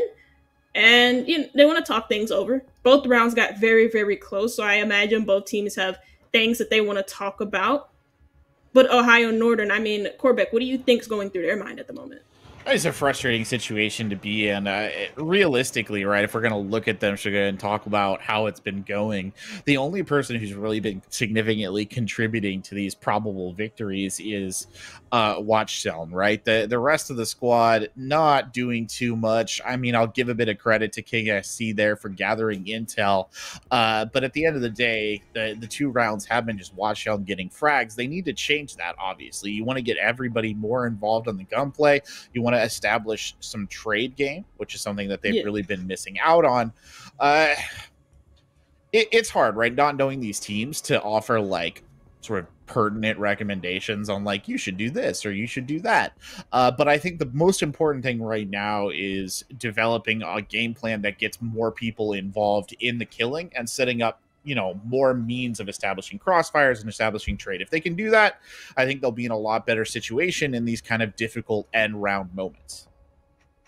Yeah, no, and that's one thing that's been like a big issue for Ohio Northern, not really having the support that is needed to be had for one another when it comes to attack. Because for attack, you need to work more together as a team than you really do need for the defense. That's not to say teamwork isn't crucial for the defense. Neither it is, but it's not nearly as important as it is for the attack. And we haven't seen Ohio Northern been able to break through in terms of like the first bloods. Neither. It's been Trine for the past 4 rounds that have been played. And we really need to see Ohio Northern not only have more players get on that kill sheet, but also get themselves established at the beginning of the round, because the Monty pick was fine. I feel like it was a good change for them, but then nothing really changed in their play style, even when he was picked. Yeah, I agree. I mean, he just kind of pushed forward a little bit and provided them with information. I mean, that's, I guess, useful. But in a lineup where you're already having issues with effective, basically fragging power, taking a gun out of the mix, I don't know that necessarily helps too much. Looks like one of the members of Trine is having some sort of computer issues, so they're going to restart the whole thing here. King SC also maybe taking this opportunity to reset the computer. Well, we can't help that, I'm afraid. These things do happen, so we'll hold for a minute here and see if we can get them back in the lobby. And looking something about this map causes problems. Truer words have never been spoken, Squirrely. This map, I think, does cause some significant problems.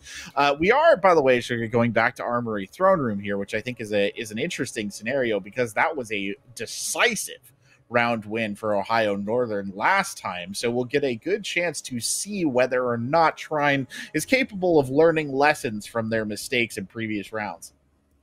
Yeah, it was just the mistake of not really being prepared for a rush. Nobody expects a rush from maintenance just behind a throne, and the players who were positioned inside a site, whether it be in throne or armory, just weren't too quick on a trigger, and their reactions to the Ohio Northern players running into site seemed a little bit delayed. So I mean, that can easily be fixed by positioning players, just being a little bit quicker on a trigger finger, yes, but also maybe bringing in in some new ops that are good at good at hard breach denial, such as a bandit. Since Kaid isn't banned neither, as he is so normally banned on other maps, Kaid could be picked too. We see a player from Trine actually hovering over the bandit, and that is Mini Muma. So that could come in handy, and that could also delay time for against Ohio Northern if they do decide to go for this rush again.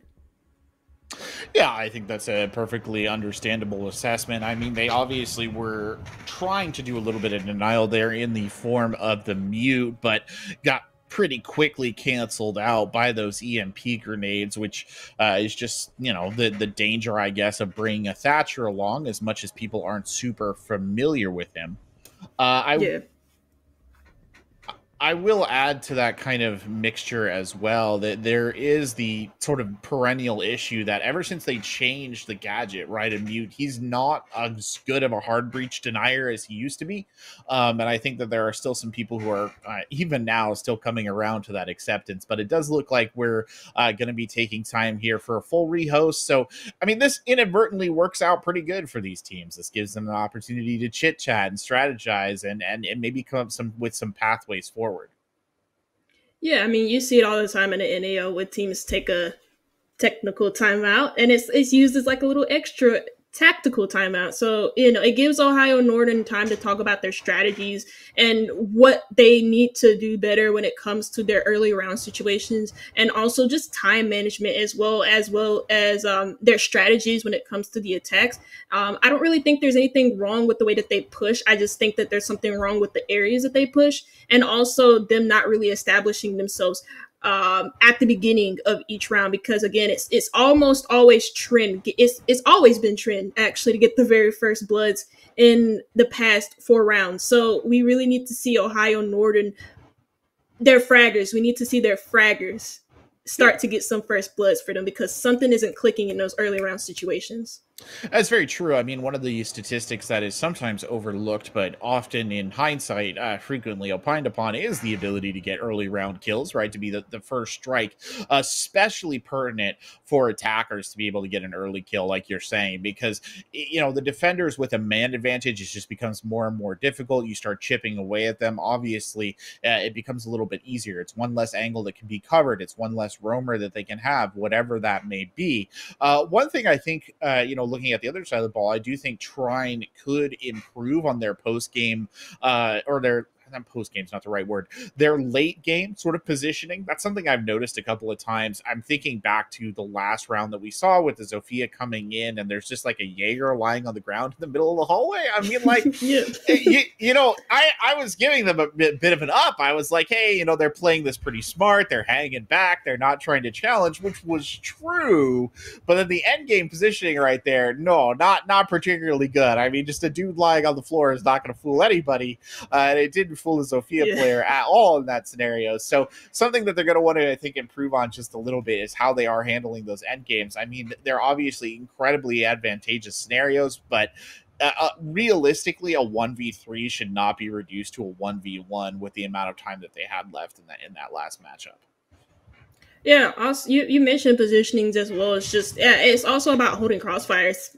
We just saw them again be in situations where the Zofia was forced to take 1v1s against them. And in Zofia having the AR, it's been buffed as a lot of the ARs have been. It's a very strong weapon, and if you take that gun head on, you are probably going to get knocked down. So you really have to have the support of your teammates when it comes to those late round situations, which we haven't been seeing from Trine. You know, they're really good at getting opening picks. They're really good at establishing themselves early on and capitalizing off of the unorganization that we have seen from Ohio University in the very beginnings of those rounds.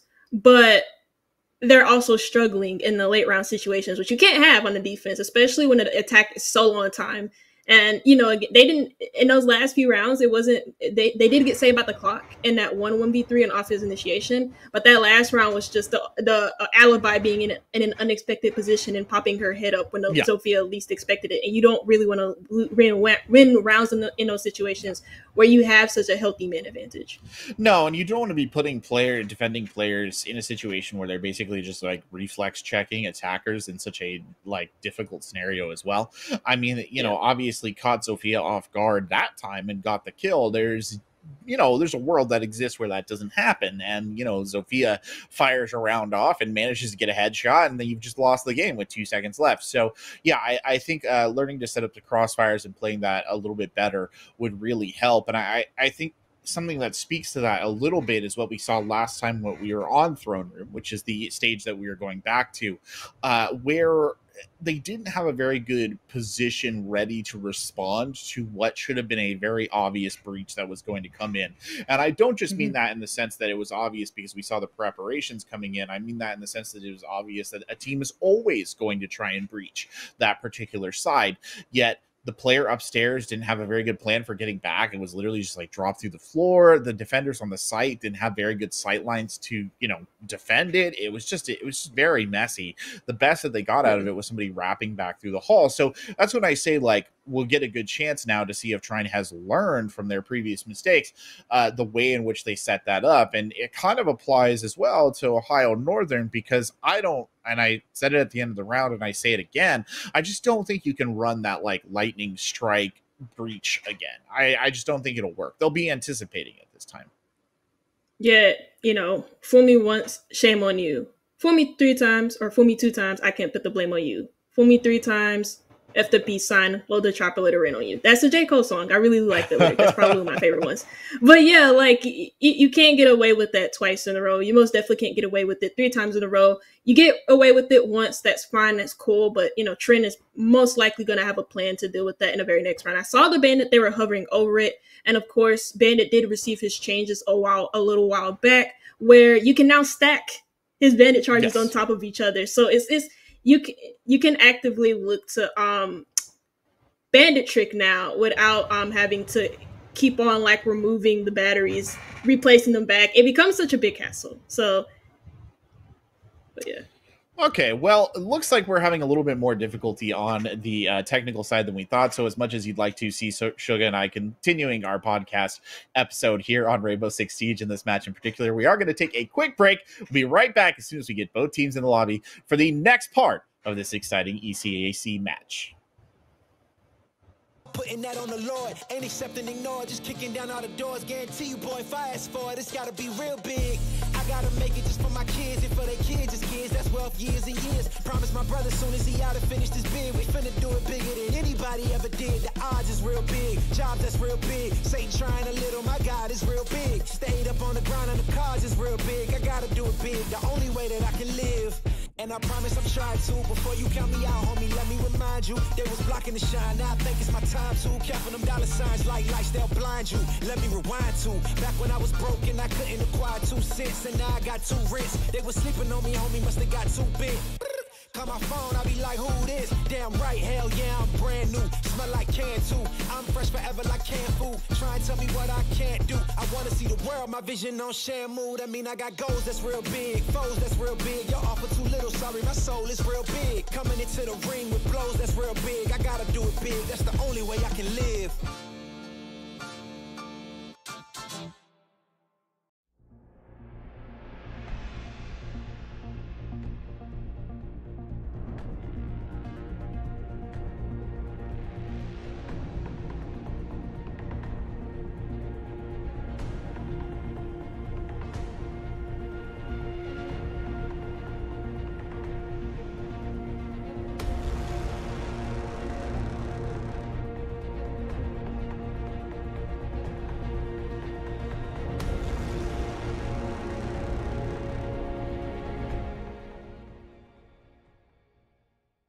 Ain't accepting, ignore, just kicking down all the doors. Guarantee you, boy, fast forward, it's gotta be real big.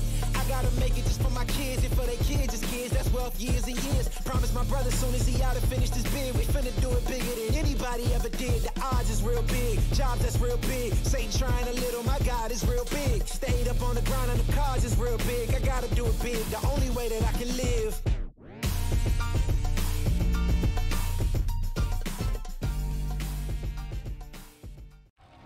Are you the one others rally around? Inspire soldiers to follow your lead. Want to forge a better future? Start with the structures that support tomorrow's missions. You believe the best offense is a good defense. We've got a great way to prove that theory.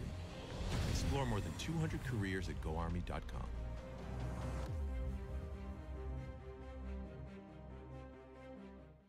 Hey man, I just can't find a comfortable headset. I mean, I've tried everything. Literally everything. Sheesh, my brother. I got you. The HyperX Cloud 2 Wireless. Legendary comfort goes wireless. That is comfortable. Are you the one others rally around? Inspire soldiers to follow your lead. Explore more than 200 careers at GoArmy.com.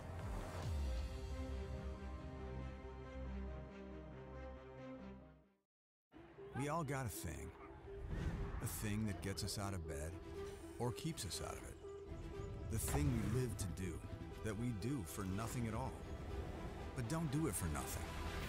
Take it to where it means everything.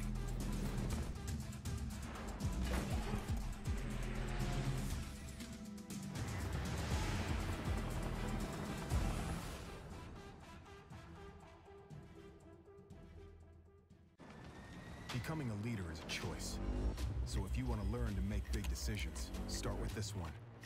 Decide to lead.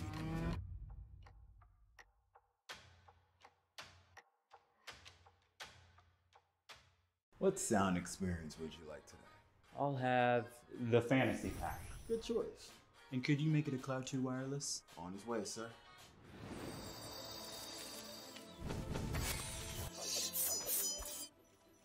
Sounds amazing.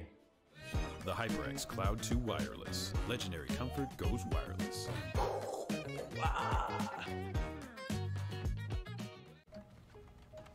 Skip entry level.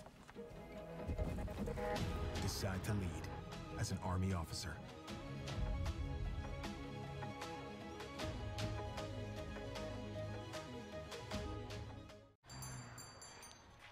What will you like today? Another Cloud 2 classic? I'll stick with the usual. Maybe take a little bit off the sides.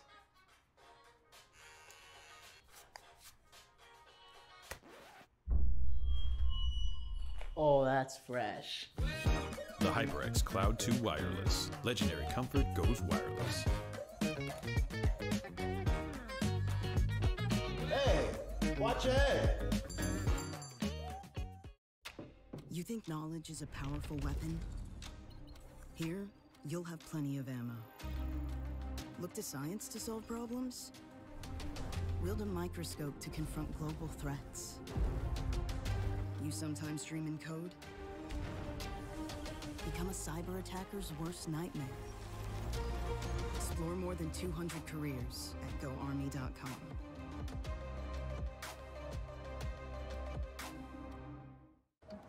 What do you expect from that first job out of college? Working your way up from the bottom? Instead, how does this sound? Starting in a guaranteed leadership position with people who look to you for guidance because you're trained to give it and make important decisions in critical situations. Skip entry level. Decide to lead as an Army officer.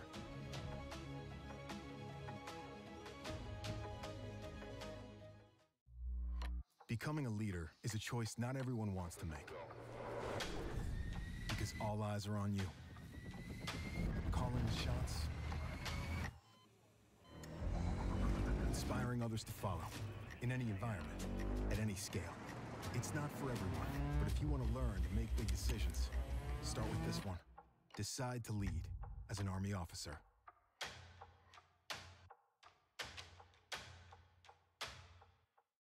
You think knowledge is a powerful weapon? Here, you'll have plenty of ammo. Explore more than 200 careers at GoArmy.com.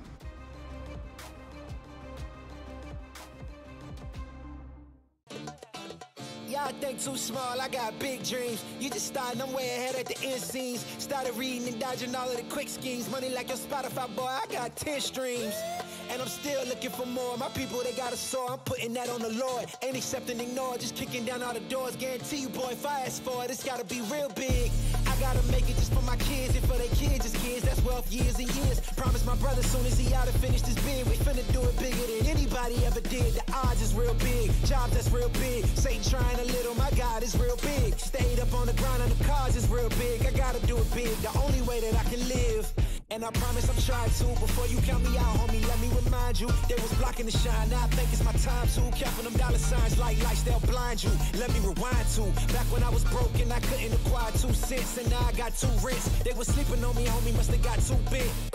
Call my phone, I be like, who this? Damn right, hell yeah, I'm brand new. Smell like Canton. I'm fresh forever like canned food. Try and tell me what I can't do. I wanna see the world, my vision on shamu. That mean I got goals that's real big, foes that's real big. Y'all offer too little, sorry, my soul is real big. Coming into the ring with blows that's real big. I gotta do it big, that's the only way I can live.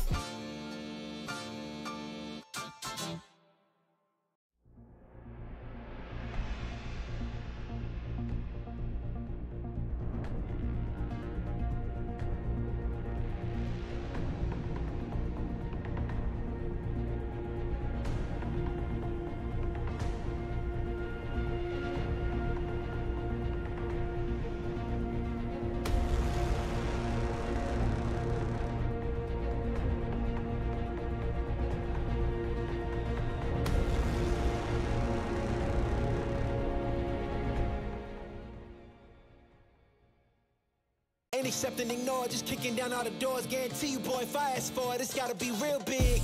I gotta make it just for my kids and for their kids' kids. That's wealth years and years. Promise my brother soon as he out and finish this bid, we finna do it bigger than anybody ever did. The odds is real big, jobs that's real big. Satan trying a little, my God is real big. Stayed up on the grind on the cars is real big. I gotta do it big, the only way that I can live.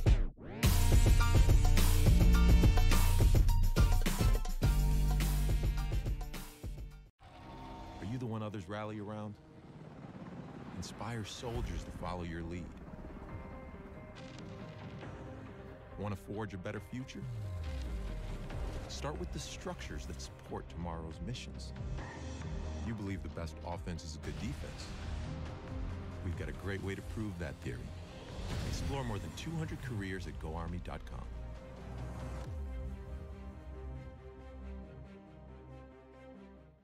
Hey man, I just can't find a comfortable headset. I mean, I've tried everything. Literally everything. Jeez, my brother. I got you. The HyperX Cloud 2 Wireless. Legendary comfort goes wireless.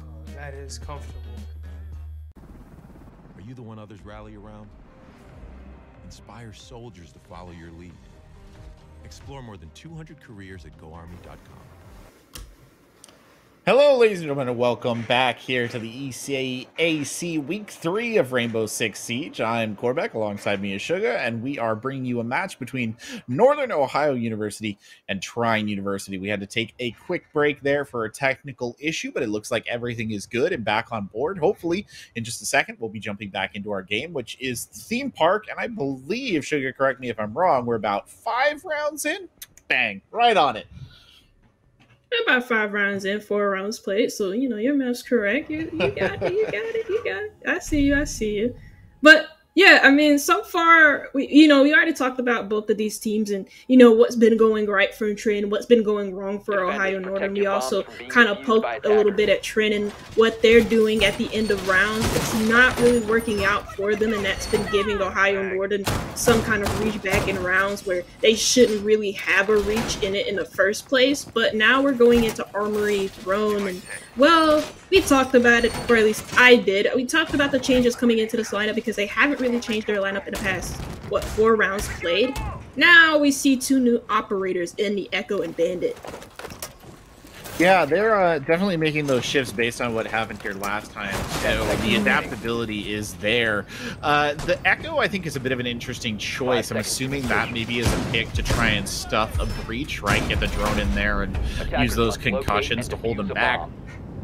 Still a little bit just a little bit curious that neither of these teams, well, I guess we've actually, never mind, Trine, has not taken the option of bringing in a Valkyrie yet, who I still feel would be a very effective pick for them in helping provide just a ton of information. But you can see already from the setup here that Ohio Northern is not going to engage in the same kind of rush strategy, so they've learned a little bit as well. Looks like we're going for a more stereotypical top entrance and then kind of a horizontal clear to add to that as they attempt to set up an opportunity to at least establish one breach.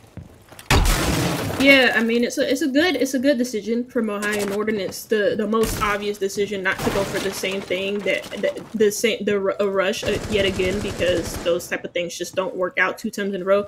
The Bandit though was on the top floor instead of playing on site as I thought he would have, but it is Squirrel to find the first 2 kills on this top floor extension, taking out King last before falling down to Watchland on the Zofia at the top of Arcade. Well, 3-4 will be where it stands after that brief exchange of violence. They will finally establish a practical breach right there, but maybe, just maybe, it's a little too late. Din Machine now sweeping it out. They've at least taken one side of the shield out of the equation. Should be a bit of an advantage for them. Sandwich going to be the one to challenge. Won't be able to land a shot, though, as he's firing over the back of Throne. Can't quite find it. It's Marquini who's stuck over there, not really in a position to bring those yokais to bear, so just kind of has to hang out and wait and hope that maybe Big A Killer has got a good crossfire, or even Mini Mumu, who's challenging around that shield. Brave move. A brave move. I mean, he's very low on HP. Just feels like maybe there's no point in just hiding, maybe just taking the fall here for his teammates. What I like so far from Trine in this round, or Trine, sorry, that worked out for them on the roam was the support they had for one another. Of course, Squirrely dies, but Mini Muma faced a lot of trouble on the second floor roam alongside him, and as soon as he started to get damaged, Squirrely just kicked right into gear, just like how Marquini at the back of Throne is kicking right into gear, finds the kill into Sandwich, making this into a U4 and Trine. The rest of them are still on site. No real impact is being felt from the Zofia on the second floor as the Thermite just flashes himself, runs to the other side of barrels. Again, not really a lot is given to Ohio Northern in this 2v4. Without that lightning fast pacing that we saw in the previous round, it's just been an absolute slog here for Ohio Northern. Now with less than 10 seconds on the clock, they have no choice but to hard force the breach, and a really unpleasant situation to be in. Good kill there from Watchelm, but the crossfire that we were talking about, actually, it just rips them apart. So a good setup there for them, Sugar, to bring that down and finish it off easy as you please. And Trine has very much vanquished any demons that they had over that particular site. Yeah, no, Ohio Northern, they tried to go for the Jackal play to help them more with the extensions that they've been having difficulties with, especially on the roam from Trine. They tried to, you know, in the previous round when they first played on Armory Throne, they didn't really run into any roam game because they didn't really have to. They just rushed straight into site for maintenance. But in that round, they tried to deal with the roam. They tried to get vertical control, but 2 players fell to 1 player, and you don't really like to see that. And on top of that, your Jackal is actually the first depth as well. It just doesn't really help you in that situation. Ohio Northern couldn't find the opening pick yet again, and they couldn't really find a way to break into that top floor like they wanted to. Yeah, that's fair. And you see now a 4-1 difference here. Round number 6 coming in. Ohio Northern not had a lot of success on this site previously, and there's unfortunately nothing foreshowing that that's going to be any different. The defensive setup of Trine looking relatively solid. They continue to run these castle barricades. Fortunately, Ohio Northern has come around. King SC bringing in the sledge specifically for that purpose. But the kill differential on their side, these numbers obviously not accurate right now, but you do still see last round the only person who put up any kills was Watchselm, and that I think is pretty much supporting what we saw earlier. The other members of Ohio Northern really struggling to get the guns going. Yeah, and now Watchland is on to the MR. Of course, you still have the G8, and the G8, even though the LMGs did receive some sort of nerf, the G8 is still pretty good. It still can hit its shots. So maybe we'll see Watchland be able to pull something out of the, you know, the magician's hat here. But at the moment, I'm struggling to find a way for the Amara to be effective, as they do take quick control of Brave Room. They claim that space they're already in, and maybe this can help them clear, gather some ground, but also clear it. But again, I mean, they surrendered that first pick, and it is squirrely to find another one.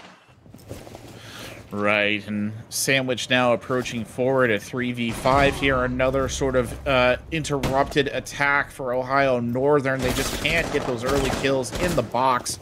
Squirrely there, the one who got the initial shot. Sandwich takes a quick look at the alibi, but manages to resist the urge to fire right there. The right thing to do. Otters not in a position where they can support their teammate very much, because they have to face an opposite direction. Here comes the initial swing in. Otters will now shift over to the clearance, looking on the other side. 2v5, Otters is down. Marquini the one who secures the kill. Sandwich looking back the opposite direction, and there's the leap around the corner from Big O Killer, and that will be the end there. Trine making it look easy here on Theme Park defense. Yeah, 5-1 is the half for Trine. Hopefully Ohio Northern can salvage some sort of rounds, because Theme Park is heavily defender sided. That's not really any secret to the Siege community, and shouldn't be any secret to those who are watching this game so far. 5-1, so I mean, pretty bad, but you know, not too bad. At least they get one round on the board, Ohio Northern, but they need to find some way to come back here on the defense. And first site that we do go to for Ohio Northern is going to be Daycare, which isn't a bad first site choice. Usually you see teams go for Armory Stone first, but both of these teams, for their first site, it's been Daycare. Very true, and you'll see now as they, take over on the defensive side, a lot of pressure here on Ohio Northern to really make something out of this, right? 1 to 5 is pretty much the nightmare attacking half for any team, and a map like Theme Park, obviously very defensively oriented for a lot of reasons, but it now behooves you to use that to your advantage. Looking at the operator spread that they have picked, I mean, it's an interesting collection. I think the one that stands out to me, and I'm just not entirely sure about, is bringing that Warden in. They do obviously get another shield out of the mix here, but there doesn't really seem to be any one particular operator that the Warden helps cancel. Instead, relying very heavily on the sole projectile denial of the machine. I mean, I guess Sandwich gets a little involved too, but Aruni Gates are not what I would consider to be a sustainable form of projectile denial. Yeah, no, it's a mystery not to have, especially with the way that Ohio Northern are looking to run this defense. They're extending over towards Office, having 2 shields in place, so it's a mystery as to why they're not playing the Wamai to me neither. It will really help them spread out their utility just a little bit more. The Wamai disc being perfect for bringing utility alongside the Jaeger ADSs. The Jaeger ADS is being burned out very quickly from Trine, as you see the Ayano Squirrely make his way inside. Doesn't find the first hit, but still, I mean, that is pretty bad, though. I'm not gonna lie to you. I was gonna say something. Yeah, fair enough. Watch down here trying to kind of hold this line and prevent them from coming into these windows. This feels like a bit of an old school style Theme Park attack. Everybody stacked up on that side of the map trying to push their way in. I actually haven't seen this in quite some time, basically since the map was remade, but you can see the situation developing here for Watchdown getting slowly closed off. He'll still manage to get a quad kill out of the mix. Amazing play right there by the defender, the CX Storm, coming in big, and that might have actually just punched Ohio Northern's ticket to a round win here, as the only member of Trine left is Big Okilla stuck up on the roof. Yeah, that's not really the best of plays. It was a good play there from Watchland there to get the 4K of a quad so far is on the ace, unless somebody decides to kill Big O Killer at the end of this round. But just not really good plays there from Trine. You know, they burn the Jaeger ADSs, they get rid of that utility that helps protect the the alibi, as he does find the ace at the end of that round. They get rid of this utility on the top of Dragon Stairs, but then after that, you just see players just go in a one by one, not really using any extra utility to further stun the alibi who's playing inside of that cache hallway. And it's just Trine not really working together as a team to clear the alibi who's by herself properly enough. And it's Ohio Northern to grab a free round based off of that. Yeah, a very good closeout there by the Alibi. Gets that 5K in the ace on the backside of that round. Nearly got stolen right there, by the way, from Watchell, but they got it back on the other side, so good for them. And now the site rotation coming in. They're looking downstairs now as they go, I believe, to Armory and Throne Room this time. And another sort of interesting defensive setup. No projectile denial. Absolutely none. No hard breach denial. They're not going to bother with that either. A lot of traps and some area denial mixed into this, I think, in between the castle and the Tashanka. 10 seconds left before. Not sure that I rate this setup very much. It's a weird one. I'm only going to assume that this is going to be very aggressive and very roam heavy. I feel like that's the most sensible way to use this mixture of operators. Yeah, I mean, you can tell with the way that Ohio Northern is positioned around the map that this is an extremely heavy roam heavy setup that they have, especially with the Oryx in the mix playing on the top floor and being able to rotate through that office hatch into tellers where you see the Ayana clone go right in and scan out. If Trine or Trine figure out that site is mainly clear apart from the Tachanka, they can just find a way to isolate the Tachanka who's by himself in Throne, get this maintenance wall open, kill him, and then just plant, because there's no way that Trine are going to be able to deny this with the positions that they're in on this top floor. Correct, yeah, there's no way they can get back there in time. I mean, it's just a simple distance matter, and despite having a pretty big spread of roamers, it does feel like Trine is making a decent entry push here. Otter's dying almost immediately. They've got the breach in, and this is where the Tachanka does come in handy. Unfortunately, the other members of Ohio Northern are not able to win their individual gun battles. You see them get taken out one by one. That leaves just D-Machine, and he's the only one left. He gets the headshot kill right there and then rotates back to the other side of Armory, but he's basically just counting time until his inevitable doom. Yeah. Stuck between a rock and a hard rock. Fuse goes down, is gonna wait for the diffuser, or the person to defuse to play. Well, whack-a-mole with him, and he does whack him on top of the head. Big O Killer is down, and now we are in a 1v3. But he has 3 more players to find, exit his way out of split. Narrowly dodges the player who was to the right side of the doorway, right next to split in Throne Room. And now he's in the hallway. But again, Trine are playing this perfectly safe, perfect, and they find themselves on match point with what seems to be Ohio Northern taking a tactical timeout. And I will just add here, I think that the strategy of kind of spreading the operators out, running all the traps, kind of taking the individual battles, I totally get that, right? As an idea, it makes sense that they're going to try and do that. I think the inherent problem is that the gun skill for Ohio Northern has just not been there. And if you're going to run those very individualistic, like lone wolf comps, you have to be able to secure kills, right? You have to be able to win your ones. And I don't think that the majority of the Ohio Northern roster has necessarily demonstrated their abilities to win their ones against Trine, which is why I think you saw that collapse. They had all the right pieces in place. They even had the right scenario with Tachanka. Shumika's kind of blocking off the doorway. That was supposed to give time for the roamers to rotate back in. And instead, they just kind of got in gunfights and got absolutely thrashed. And it just doesn't work out. And now you're sitting on match point. Yeah, and that's been the story here for Ohio Northern, is not really finding a way to better benefit themselves as a team, as a unit, but rather try and benefit themselves as individuals. There hasn't been, of course, on their attack, the main issue was just not finding enough early picks and not always being in a really good position to support one another. Every time Trine would find an opener, Ohio Northern would try and find a trade, and if they did, it would be Trine to find 2 kills back with no immediate refrag. So, hopefully we see something a little bit more consistent from Ohio Northern when it comes on a teamwork side of things, as we do go into Drogue Lab. Not a favorite site choice from the defenders, but Ohio Northern choose it nonetheless. attackers must locate. Yeah, heading down to the lab site, it's a very interesting choice. Usually a team is only going to play this if they have a like genuine, honest, this is the strategy we always use here kind of setup. Otherwise, you're just setting yourself up for a very difficult scenario.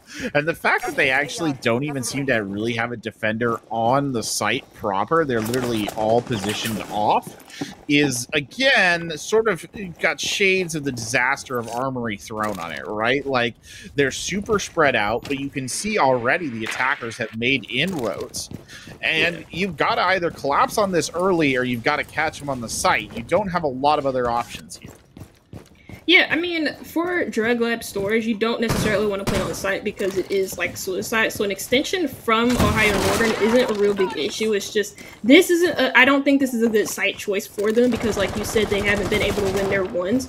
And drug lab storage is a site where defenders have to win their ones 110% because the attackers will just run all over you. They'll run inside of sight. But, you know, speaking of one, Sandwich is able to win his first ones, and that's going to Martini. That draw for the board, Heartbreach not being a necessity, but still a good pick nonetheless. Well, Sandwich is traded right back there by Kyrios Mars. We'll get him down. Kyrios Mars pushing hard here. It looks like they've kind of forsaken the idea of the hard breach, at least momentarily. Kyrios here swinging out along, looking back over towards one of the other rooms, just seeing if he can find any of the defenders poking their heads out. But Ohio Northern playing this very cautiously indeed. Watch Shell there, jumps out of cover, takes Kyrios down, and now a 4v3 scenario on the cards here. Make it a 3v3 though, because Squirrely quickly evens it right back up. Just about a minute left on the clock here. These two teams equally matched on match point. Taking a look around. Yeah. See Trine take the time to just slow it down a little bit for them. They have a minute left to go, so you know, not too much time, but at the same time just good enough for them to be able to slow down the pace just a little bit, get a little bit of intel, have some sort of knowledge of what's going on in and around the site. There is still a player on the top floor, and I don't think Trine know about it, so the Aruni could be very useful here, but they need to find a way to support their teammates quick and fast because that Jackal ping came out. They know that there's only one player on site, and if the castle is going to be down early, that may spell trouble. And there you go, it's a 2v1, but there goes Watchline on the yellow stairs. Can't find a second, and Trine take map number. Otters did a good job right there holding him in place, and then it was all down to the fragger of the team, Watch Shell, to get back in there and make some, you know, big plays. Unfortunately, the trade game ultimately what dooms them there. Sugar, the one thing that they have been struggling with so much across the entirety of that theme park map, and it is what bites them in the end. Yeah. See it, Watchland takes the leaderboard for Ohio Northern, being 9-4 on the day, taking that lead, looking good doing it, but Ohio Northern lose the map 7-2. And you know, it was a consistent, you know, combination of things that we were talking about. Lack of trades, lack of opening picks, and also just lack of gun skill, for lack of a better word. Yeah. I agree across the board. I mean, these are the good thing here for Northern Ohio is these are things that they now know, and hopefully they can take steps to fix. It is, after all, only week 3. But before we can start talking about final results, we do have at least one more map to play. It'll be Chalet up next here on ECAC right after this break.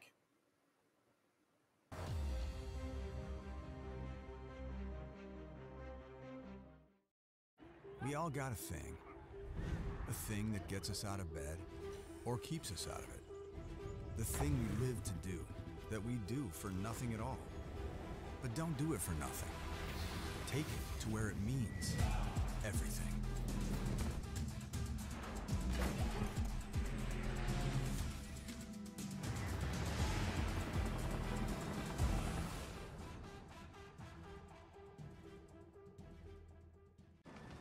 Becoming a leader is a choice. So if you want to learn to make big decisions, start with this one. Decide to lead.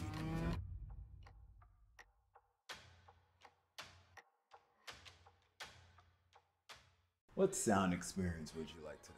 I'll have the fantasy pack. Good choice. And could you make it a Cloud 2 wireless? On his way, sir.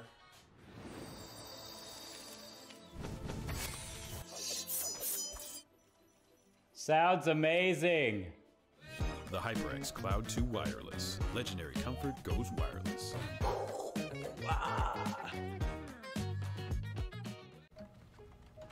Skip entry level. Decide to lead as an Army officer.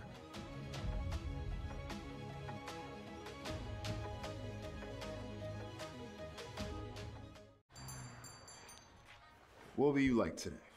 Another Cloud 2 classic? I'll stick with the usual. Maybe take a little bit off the sides.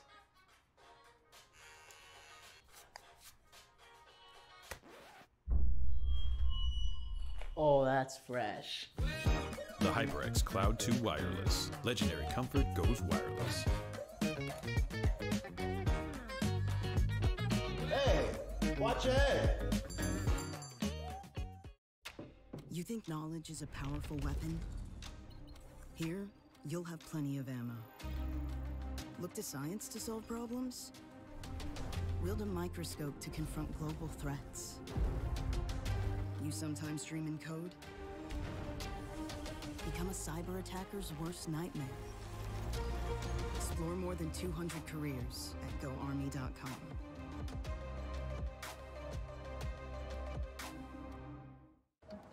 What do you expect from that first job out of college?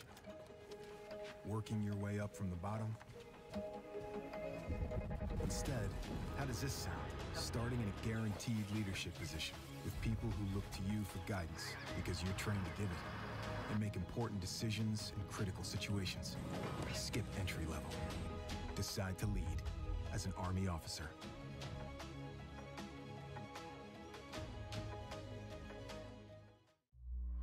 Becoming a leader is a choice not everyone wants to make. Because all eyes are on you. Calling the shots. Inspiring others to follow. In any environment. At any scale. It's not for everyone. But if you want to learn to make big decisions, start with this one. Decide to lead as an Army officer.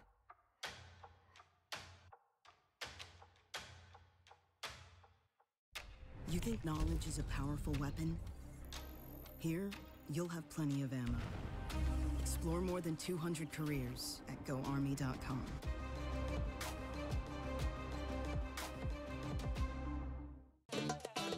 Y'all think too small, I got big dreams. You just starting, I'm way ahead at the end scenes. Started reading and dodging all of the quick schemes. Money like your Spotify, boy, I got 10 streams.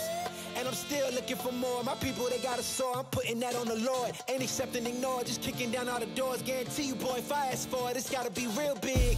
I gotta make it just for my kids and for their kids' kids. That's wealth years and years. Promise my brother soon as he out and finish this bid, we finna do it bigger than anybody ever did. The odds is real big, jobs that's real big. Satan trying a little, my God is real big. Stayed up on the ground on the cars is real big. I gotta do it big, the only way that I can live. And I promise I'm trying to. Before you count me out, homie, let me remind you. They was blocking the shine, now I think it's my time to. Counting them dollar signs like lights, they'll blind you. Let me rewind to back when I was broke and I couldn't acquire 2 cents. And now I got 2 rents. They was sleeping on me, homie, must have got too big. Call my phone, I be like, who this? Damn right, hell yeah, I'm brand new. Smell like Canton. I'm fresh forever like canned food. Try and tell me what I can't do. I wanna see the world, my vision on shamu. That mean I got goals that's real big, foes that's real big. Y'all offer too little, sorry, my soul is real big. Coming into the ring with blows that's real big. I gotta do it big, that's the only way I can live.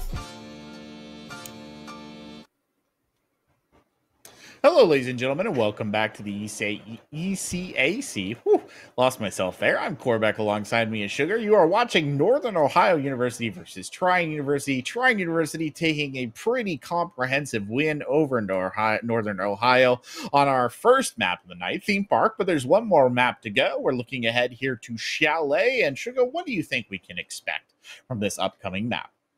Well, Chalet is just Chalet, you know? Before the rework, a lot of people did not like this map, and it was in need of a makeover. When it got its makeover, a lot of people love this map. You see it a lot in T1. You'll see it a lot in T2. You'll see it a lot in T2 and below. It's a really good map for the attackers. It's a hell for the defenders, simply put. And it's a map that enables a lot of gunfights. So we'll be seeing a lot of fragging power from both of these teams. But as we saw in Theme Park, That's where Ohio Northern really, really struggled at, and it'll be interesting to see how that changes here on Shelley, because we saw Trine shine in the fragging department, but we really need to see Ohio Northern's guns come online. Yeah, I agree. And already starting off in kind of a bit of a strange area, Zero getting banned here early on. Not something I think I expected to see. He's not a typical ban choice. In fact, this is the first time I think I've ever actually seen Zero get banned. And I don't know if that's a targeted thing. Maybe Ohio Northern knows something about the way Trine likes to play this map that we don't. But that's leaving some very powerful operators on the attacking side on the board. Obviously, Flores getting dropped. Now, that's far more sensible. The Rateros on this map in particular are very strong. Mira going again, which is reminiscent of the theme park map, and obviously she's a popular ban choice. Might see Valkyrie go here, but Ohio Northern seems to be playing off their own script, so it'll be Wamai who gets taken out. And that's a more sensible ban right there. So good to be honest, because Wamai is a key part of a couple of standard defensive setups on this map. Yeah, you think to Bar Gaming, he's not really good for on-site play, he actually is for like the pantry. But if you really want to have him aid you on in the extension, you could set him up with the shield on the top of library stairs in that hallway by right by the window on top of the stairs. And he's really good at holding onto those power positions. Flores is really good at removing those. So, you know, defense wants to have an easier time at holding those positions, and with Flores off the board, it does make it a little bit easier. Zero is a mystery to me. Obviously, he has his cameras, plus the hard breach gadget, plus 2 decent guns. And on a map like Chalet, those cameras can be invaluable to the attackers, but he's most commonly banned on maps like Bank, where it's a big, wide open map, and you can make use of a lot of intel. Whereas on Chalet, it's mainly about how you clear the extensions and how you deal with certain power positions around the map. Yeah, very good point about dealing with power positions. So much of the battle on this map does come down to taking just a select few places. I'm thinking, for example, of the upstairs corridor by library. That's a classic one that gets taken down. But I will be honest, Ohio Northern is showing us, I would not call it a stereotypical defense by any stretch of the word. Some interesting shield placement online here as well. And they actually have 3 shields in the pocket for this, which is a lot of shielding that they can use to set up a lot of difficult hardpoints to attack. So that's something that you're going to want to keep an eye on here as you see Trine begin to make their way in. Going for more of a not really a default. You see most of the players coming in through basement as they make their way inside of the site, trying something new, and that something new has worked because, well, Squirrely's already in sight. They already are trying to get this user down. Echo is going to die, and a flurry of kills go out in Trine's favor. The fuse is down, and now Ohio Northern are forced to scramble. It's a pattern that we've seen before here where they set up these very disparate defensive positions, and then you just see Trine kind of punch their way through right into the heart of it. And now they're fighting their way back on. It's a 2v2. D-Machine gets one down. Can't pick up the second one, though. Watchshell trying to play from above, having to rotate down the stairs to come back into this. Watchshell gets caught from a crossfire. Didn't see Mini Muma here hiding behind the couch. D-Machine can't fight their way back in, and it will be a win for Trine to start things off. Ohio Northern just not capable of mustering the defense they needed right there. Yeah, no, it was a unprecedented, like unexpected, that's the better word. Unexpected push there from Trine, coming in from the basement, making their way inside a bar, getting that opener, and then just planting in an uncommon spot as well. Something that Ohio Northern obviously didn't expect and obviously weren't prepared for. They were prepared to take gunfights on the second floor. They were prepared for Trine to go for a second floor clear. But they didn't. They completely fooled Ohio Northern. They completely played y'all. And now, well, Ohio Northern not really wanting to go for that same site again, going to the basement instead. But also, I want to give my hats off to Trine for that round, because again, that was such an unexpected push, even from me just to watch that, and it completely caught Ohio Northern off guard. Yeah, it really did catch them off guard. They did not have a particularly good response for something that, they themselves had directed towards Trine's side when we were over on Theme Park with their rush of armory. Now going over to the basement, and you've got to realize if you're sitting on the side of Ohio Northern that the disparate defenses are just not going to work. But looking at the setup here, it's another, again, very spread out defense. So this is a site where the rush in is almost quintessential, right? Coming through the garage door, a lot of higher level teams have kind of moved away from it because it's so apparent. But Ohio Northern has definitely put themselves in a very dangerous position here by having their defenders so spread out. Yeah, I mean, they also, the way that they're positioned as well, they have vert angles on the middle and second floor, and so if Trine were to go for this, they should be prepared on the vertical angles. You also have some players set up horizontally, so if they do go for this rush through Trine, then this could end badly for them because nitro cells, or actually they only have the one nitro cell to mute. Mini Muman just killed his own teammate. There goes the nitro cell being exploded. There goes the response there from Ohio Northern as one player is down, 2 players are out, and now 3 players are out for Trine. Well, it's going well for Ohio Northern. It didn't necessarily look like it was going to be that way at first, but they've certainly done a very good job of coalescing here. Now you do have Squirrely playing on that glass, a rather unique choice in a lot of ways, and you get, I guess, the basic idea of what they were trying for here, but realistically, there's no way to make that breach of the garage door effective at all, so they'll just have to completely change the way in which they're going to do it. Squarely going all the way over to the back side of the garage entrance here, coming in from a very different angle to push their way on, and a similar play by Mini Muma, who's going to go for a much more direct approach here towards Wine Cellar. So still attempting to maybe play off of one another a bit, but a heck of a mountain left here to climb. And it's not really a lot that Thatcher and a glass can do in this situation, especially with the glass not having any smokes left. Diffuser in hand, and he could be easily isolated here on the flank if Squirrely's not capable of checking that out. That's such a common position to be flanked from that I feel like Squirrely would know, but at the moment, nothing really going through here. Tries to go for a one tap, but nobody's peeking him behind the shield. Ohio Northern are playing this ever so patiently with the Vigil and also the Thunderbird being ready to go on the flank. Thatcher just walks right on in, and it's 2 kills actually for Trine as they take over site completely. Steal Diffuser in the hands of Squirrely as they somehow make it work, getting that site control, but the hatch play being ever so powerful there for Sandwich. 10 seconds to Well, go. the benefit of the hatch play here, too, is that they can definitely hold on to that defuse, but it'll actually be Watch Sheldon who comes on the backside and finishes him off.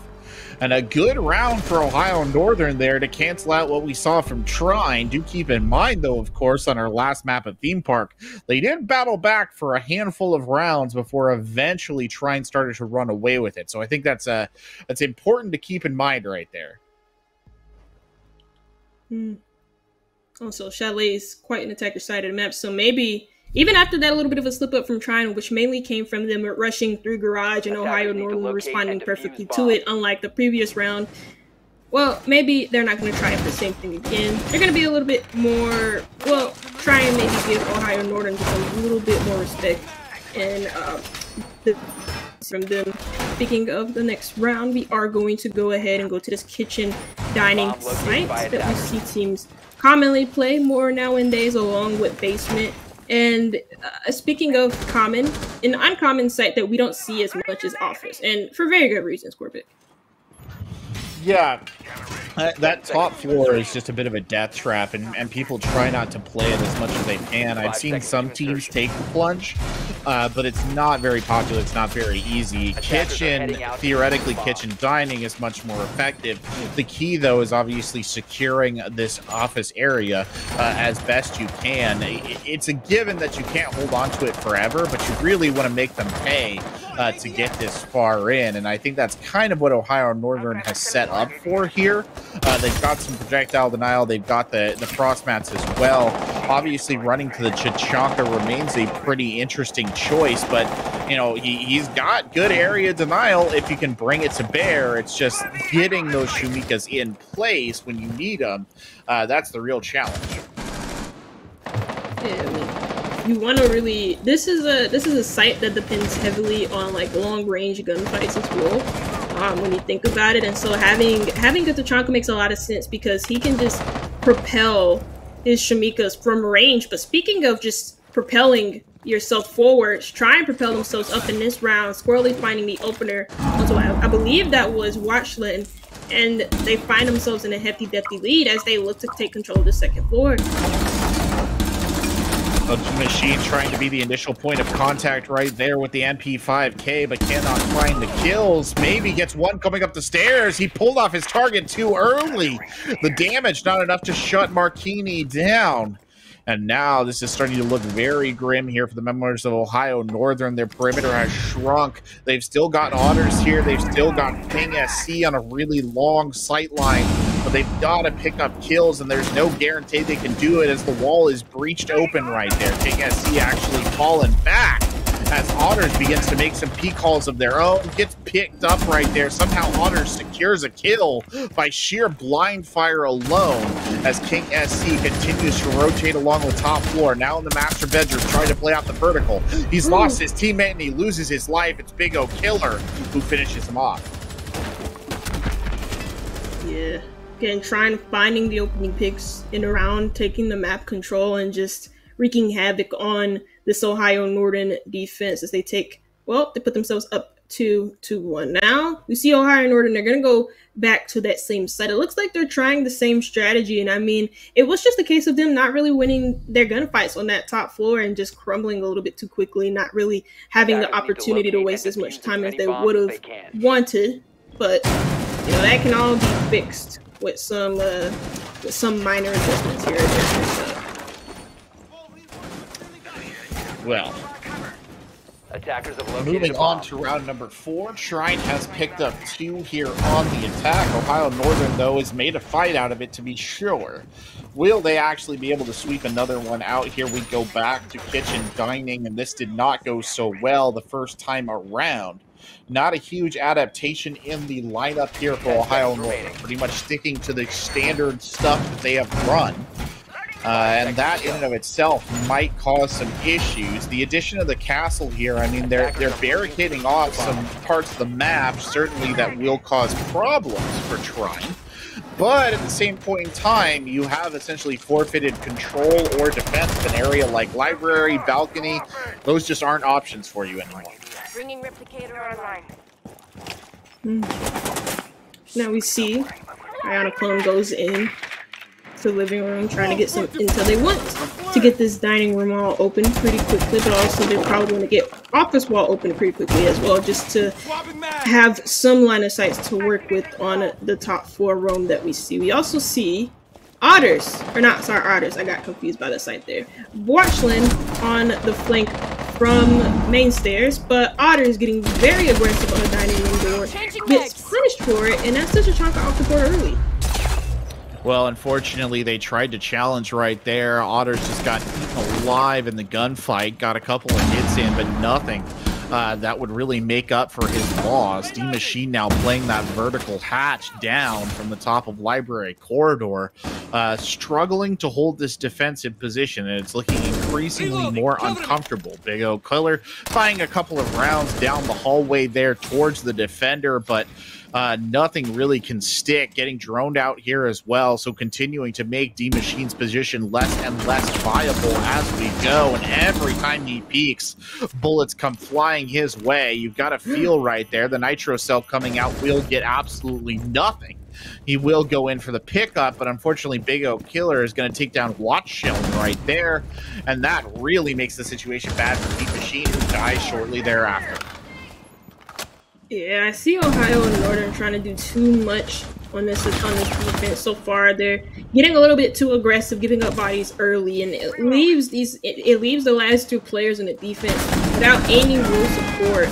But maybe they can find a way back in. There's 2 players on low HP, Big O Killer and Kyrios, who does have one exothermic charge to use so that he can open up the dining wall if he so pleases, but they're not going to go for it. The mute being such a big disturbance for them because they don't have top 4 control. They don't have control of those vertical angles at the moment, and so they can't get rid of the mute jammers on the wall. Sandwich finds another. It's just Trine forcing themselves into, not crossfires, but forcing themselves into 1v1s as they don't really take it to support each other. But speaking of 1v1s, Mini Muma, my lord, clutches up a 1v2 as he takes his 1v1s.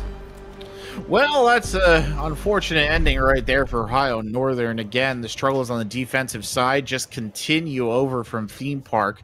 They're going back to Wine Cellar now. I mean, this did sort of work out in their favor last time, despite a bit of a harebrained defensive setup. Pretty much running the same thing going into this. So they've got, well, actually some changes. Thunderbird making an appearance. Vigil in here as well, another roaming operator. And still adhering to the idea of bringing the Warden along, which perhaps if you expect them to use a Glass again, maybe makes a little bit of sense just because that involves smokes. But otherwise, I fail to see the utility of the Warden here. I can kind of see it. Trine have been, they used smokes the last time that Ohio Northern played at this site. And so they want to use the Warden in order to see beyond those smokes. And also, sometimes Trine will use their flashes as well. And they're going for the smoke play again because the Glass is coming out. So the Warden is going to be looking to counter that play by using his own utility in that sense. So I understand it. I kind of get it to some extent.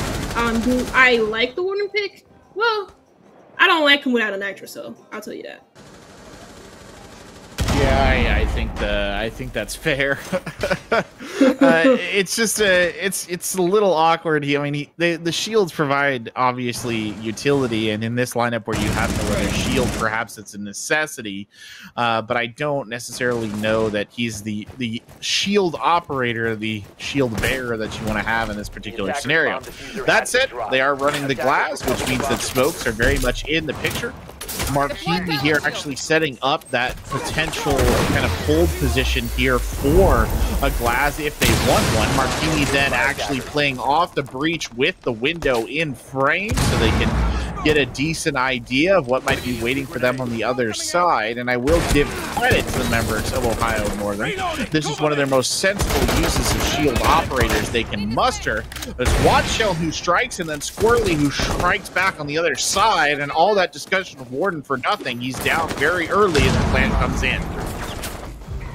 Plant comes in a 4v4. Marquini's down, so Plant is actually off as we see Ohio Northern make great use of the vertical control that they're given, but all it took was a player rotating to that window that Squirrely was at to take care of the vertical angles, and that only took 2 players dying, 2 players be taken out by Watchland for them to actually be able to do that. Then finds another, but Glass is still being flanked, doesn't look behind him until it's too late, doesn't have his gun up, and now it is Mini Muma in the 1v3.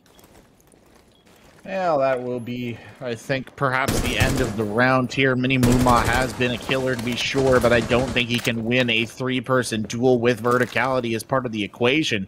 Got some soft pings in here as well, which will certainly help. He does manage to get D-Machine down. The odds now increasing that he could be able to pull this off. I say that, and I didn't realize that Sandwich is down as well, so it potentially turns into a 1v1 here with 48 seconds left on the clock. Well, that's a lot of time to work with. Hanging around the corner is Otters. Moxberg in hand, tries to swing it, won't find it. Mini Muma continuing to chase across. Look the other direction, but no! Loses him in the destroyed wall, and the shotgun blast will put the attacker down. Yeah, I'm in shock. Usually, a Mossberg from that range is a hit or miss, and I'm surprised that he took that gunfight with such confidence and was still able to win it out, because initially I thought I thought that Thatcher was in a very good position to be able to capitalize off of that. I thought he was in a very good position to be able to actually kill him, to confirm it.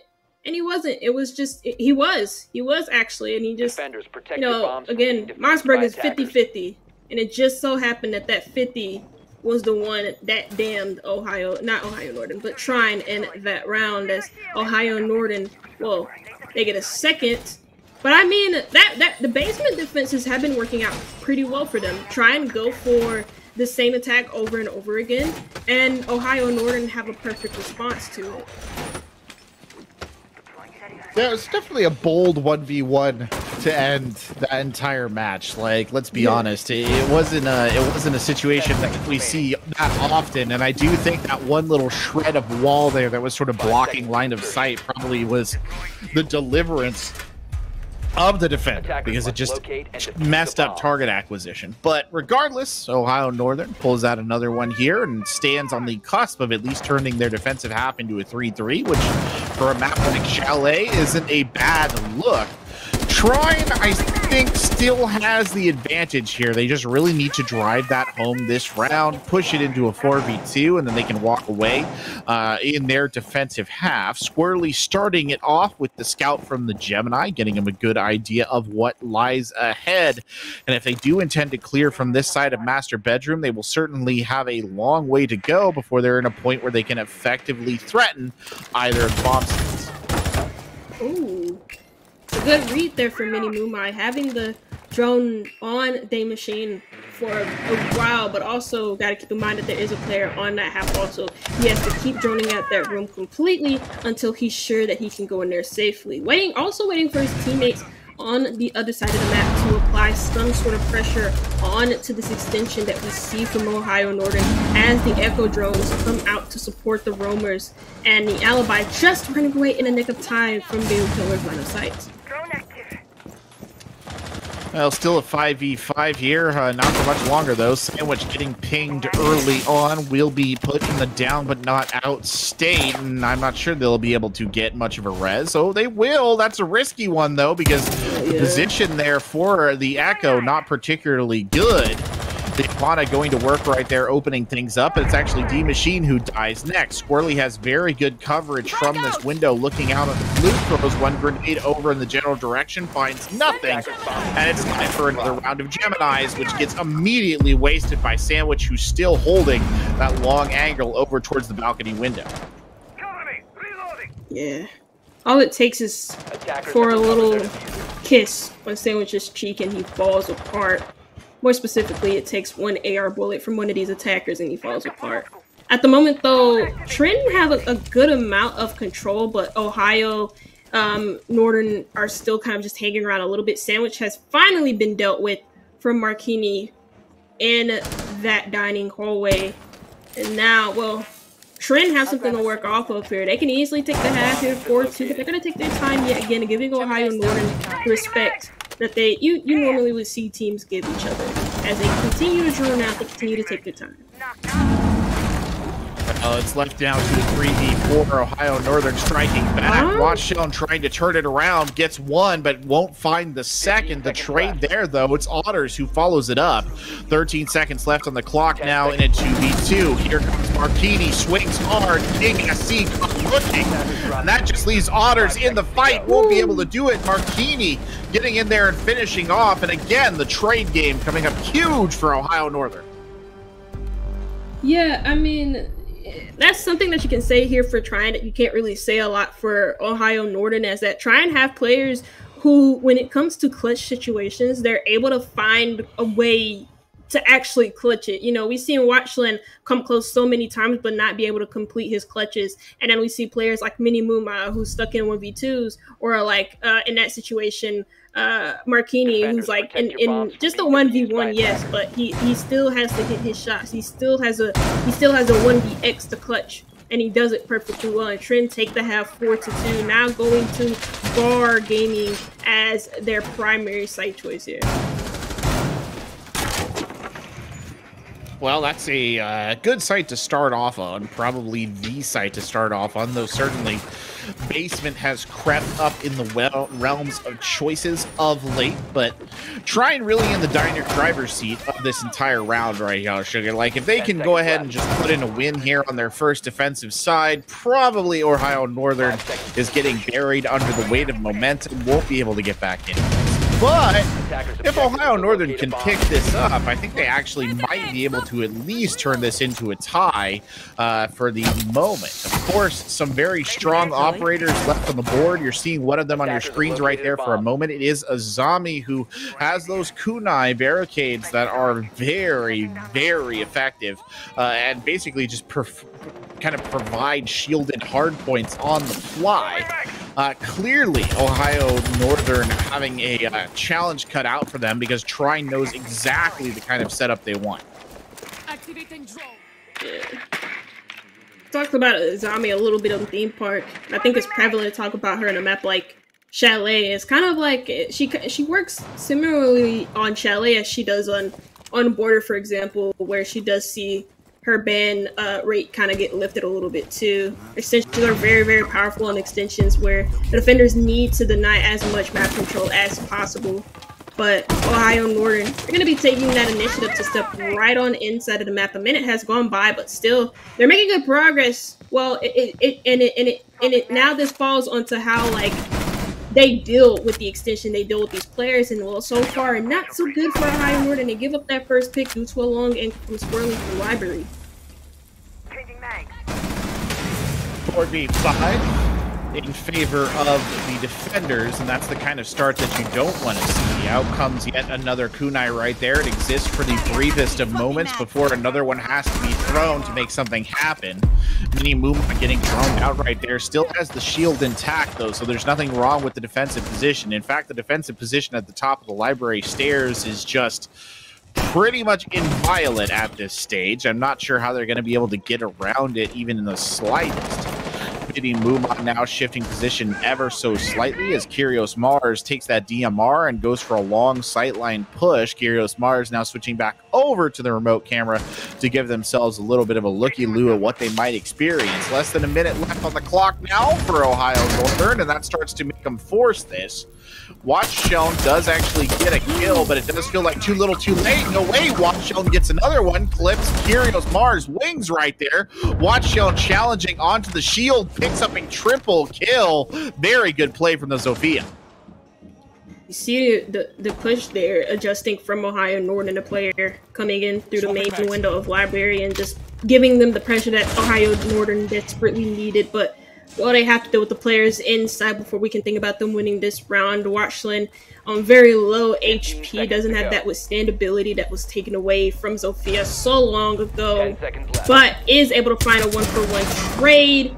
All Marquini needs to do here is stay alive for 6 more seconds. He's missing every shot, but it's a pistol whip from Day Machine at the end of the round. A little bit of BM, but Ohio Northern take it. Good kill there from Ohio Northern to finish it off, and that will push them forward a round, a good, important, too, round victory for them. Trine obviously going to be a little bit frustrated that they came out of the gate here on the defense and ran smack dab into a lot of hardship, but I mean, it's still a very close round, all things considered. We're talking about, like you said, a pistol shot at the tail end there, Sugar, to keep them in. Locate and defuse bombs. Yeah, I mean, it was a good, from Trine's point of view, that was a really good top 4 hold from them as well, albeit the pressure from Library came a little bit later than it should have, and like Squirrely is able to get a kill because he's standing in the middle of Library with nobody holding Library window from Ohio Northern side because everybody's pushing from piano and Library hallway window instead of pushing the actual window in Library, but I digress. Trine, gonna go back to the same site yet again, and it seems like they want to go for the same hole because there was nothing wrong with their hold. It just at the end of that round, maybe they just overstayed their welcome on the top floor when they should have backed off. They didn't, and Ohio Northern took full advantage. Yeah, lesson to be learned there about overstaying your welcome in these kind of scenarios, right? You don't want to just, you got to know when to cut and run. You got to know when to push. These are just kind of rhythm and flow aspects of the game that you really have to get better with, right, if you're going to be a top-tier team. And it's something that I feel like Trine has done okay with throughout most of this match, but they definitely are struggling just a little bit here. Otters come swinging in, kind of bull rushing into the solarium right there. Will manage to meet up, though, with Sandwich on the other side. Flash grenade going in, the Lion King coming out almost simultaneously. Good kill right there, but of course the trade in position. Mini Mooma here finishing off Otters, and again, the trade game continues to be incredibly advantageous for the members of Trine. Now Ohio Northern really starting to apply the pressure towards the library hallway, and this is one of the decisive choke points of the map. It's going to be an absolute bear for them to get Kyrios Mars out of this, especially with that DMR in hand. Yeah, keep in mind also, he's playing behind a shield in 3 ADSs. And what utility does Ohio Northern have to do with these ADSs? What are concussants? Yes, but also 4, well now 3 frag grenades, as one of them is throwing a Viking. And again, you still have 3 ADSs that you need to deal with. And of course, you don't want to waste all of your nades on this one ADS, so it's going to be a chore to really remove Kyrios out of this position on the top of library stairs. The drones do come out. They already know he's in this position. They know he's playing behind the shield. He has no reason to move because, again, the shield stays up, those ADSs stay up, and it's just a recipe of disaster so far for Ohio Northern. They really have run into a brick wall here.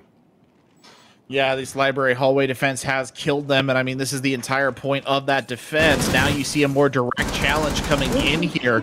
Dangerous, though, for Sandwich to be in this position. That's not a good place to take these gunfights. You can see already Kyrios Mars is a pretty good idea of how they need to set up. Could just pop up and secure the kill almost immediately. Nearly goes for a second, but will hold off on it. 2v4 now as the shots are rattling off the shield. Kyrios Mars just continuing to stack up here. Really can't be challenged by any single member of the Ohio Northern squad that's left. They just don't have options in the tank. D-Machine and Workshell are the only ones who are still in it. We've got Martini down in the low ground, Vinny Moomaw with a crossfire angle here, and the library hallway still intact, and they're going to go for a full reposition, but they only have about 12 seconds left on the clock to make this work. They start to move in. D-Machine absolutely canned right there, and then Watchshell taken out from the stairs. Good kill for the final act. And that, I think, is going to perhaps spell the end here for Trine, or I should say for Ohio Northern. I just don't know what they have left to play with here as we go into this match points or round to determine whether we're on match point or not. Yeah, that last round just came down to the fact that losing the line early on really screwed them over. And I'm not talking about like the EDE skins. I'm not talking about any of that. I'm mainly talking about the flashes. They really needed those flashes to help them burn those ADSs. But again, they didn't really, even if they kept the line up, they didn't really bring a lot of utility to be able to deal with the shield on the top of the library stairs, the library hallway anyways. And they just got screwed up from a crossfire from the top of library stairs and also from the top of mezzanine as well. And they tried to force themselves in the basement up those main stairs, but Trine, they were already prepared for it. And like I said before, after they lost that last round on that same site, there was nothing wrong with their setup. It just so happened that they overstayed their welcome on the second floor. This time they stayed on the second floor for the whole entirety of the round, but they had good reason to because they had a really good shield setup in those power positions that I was just talking about. Some really good stuff there from Trine, and now they're going to Office Master Bedroom. And this is a site that I said doesn't get a lot of play, and for obvious reasons. It's just not a good site to play on. It's a very uncomfortable site for defenders. Yeah, I think that's a very valid point. There are a lot of kind of ugly sight lines here. The rotations between sites are not particularly good either. You really only have one rotate hole that you can reliably count on, and even then it's usually covered by a gun from somewhere because it's right next to a master bedroom window. The build-up now coming in, you'll actually see it's a handful of operators working their way up from the basement as the Artilla Electroclaw is choosily deployed there by Martini. Azami on the roam looking for the initial pickup, absolutely wrecked by Watchstone, who uses the drone as bait in a very effective manner indeed. And they've got the drones to play with. They managed to keep a few of them alive here as this push begins to build up. Squirrely dying on the Azami, and well, that's a very bad pick to give up because the Azami has those rechargeable Kiba barriers that can be very, very crucial and wasting a lot of time. Even if you're not using them on the extension, if you're using them on site to just block the entrances and force the attackers into another area of the map where you have a lot of crossfires being positioned, that can be very damning for the attackers. But now since the Azami is off the board, Ohio Northern don't really have a lot in the way of a barrier stopping their tracks as they make their way around the map, and it looks like they're going to do just that. The Kaizum was smartly moved out of bathroom, and that's a very good decision from him because he could have easily died in that position. Actually, he doesn't move away. he gets it down. He does indeed get the down right there. Sandwich in the down, but not outstage, not dead yet. The members of Trine here holding up. Kyrios Mars will get the finish on Sandwich. Still 4v4 now. As you can see, King SC stepping forward into the breach. There is a defender waiting just around the corner. The gun gives it away. A telltale sign. The pre-fire comes in. And the shot must have just clipped King SC because he will not die. Watch Sheln very low now as Mini Moomob botches the shot. Won't do it a second time. King SC taken down. And that leaves it at a 3v3. But in realistic terms, it is a 2 versus 3 because one of the members... Well, no, just as I spoke, Watch Sheln will get Zofia back up, so it remains a 3v3 with less than 30 seconds left on the clock. Yeah. That flank, though, I believe, yeah, for Mini Muma, who still is alive from the bottom of floor. Full HP as well. And there's not any, I'm going to assume that there's not any flank moves from Trine that are not Trine from Ohio Northern that's being watched as Kyrios does die. He's now going to go downstairs to watch Flank is watching him. So gets a crucial 2K in that round. And now the last player alive is Big O Killer. He has a player on the window, upside down window repel, player on prone. It's very good positions being played here from Ohio Northern, but it's Watchland and Solarium to deal with them at the end of that round. Well, Trine University so close here to finishing this one off and putting it to bed for the night. But they just can't seem to get the better of Ohio Northern here as they get right on the verge of match point and Ohio Northern takes the round win. And this is as good as opportunity as you're ever going to get if you're sitting on the side of Ohio Northern to potentially push this onwards towards a map 3. They're starting to hit a good little streak here. This attacker-sided map really benefiting them in their own attacking phase. Yeah, I mean, also, I mean, in that round as well, I wanted to talk about some things, but now I can't quite remember what it was. It'll come to me. It'll come to me at some point. And if it does, I probably will not mention it at all because it'd be pretty awkward to me. But anyways, it happens to the best of us. Yeah, it happens to the best of us. I don't know why I did that. I had like a really good thing that I wanted to talk about, and it was a point about Ohio Northern, but I'll probably save it for later if it just like resurfaces. But Kitchen Dining is going to be the site choice here for Trine. They want to put themselves on to match point, and they want to end it. They want to end the game here, or not here, but they want to be able to have an opportunity to end the game in the very next round. Also, as a reminder, both of these teams have been doing pretty well so far in the ECAC. They're both 2-0, but you know, Trine are on track to put themselves 3-0 at the moment. Yeah, definitely a little bit of a derail right there of their dreams so far, considering that they have been on a relatively decent record, the both of them. But when two 2-0 teams hit one another, well, unfortunately, somebody does have to lose. So that's how it goes. Sandwich here rolling a drone through, getting some scouting done, trying to give Ohio Northern a good picture of what they can expect here. And you'll see King SC on the OSA, who's making yet another appearance in this map, shield in hand, pauses for a second to destroy the camera, and then sort of stacks up to get rid of yet another default cam before the rest of the team members come forward. And once more, the bulletproof glass is out to present a little bit of sniping position and a bit of a scouting position as well. Ooh, first kill is in the favor of Trine. It is squirrely to find, and that's a very important pick for a lot of different reasons, right? You get this wall open in dining, you want to try and get some sort of plant off, and the OSA shields provide you the extra bit of coverage. Combining that with the Sins utility, and well, you have a very good opportunity to put yourself in a very good position. But Trine is also operating on Trine time as they're running some really decent denial using the Kai trick to fruition, and both exothermics have been used, and one of them has only gone off to open up this office, which they don't have the opportunity to open up dining anymore. And that's actually very, very huge for Trine. Well, indeed, about a minute left on the clock now. 4-5 is the number situation. Ohio Northern desperately trying to find some answers, but it's not forthcoming. Good kills across the board here from Trine. Absolute ambush from Mini Moomob. And that'll finish it off. Trine closing it out in style with a series of brutal deaths. Ohio Northern on their absolute last legs here, staring down match point. Yeah, it's just that came off the back of obviously the early pick that came onto the OSA that really would have screwed them up anyways in the execution where they if they were to try to go for a quick plant behind the dining table, as a lot of teams usually do.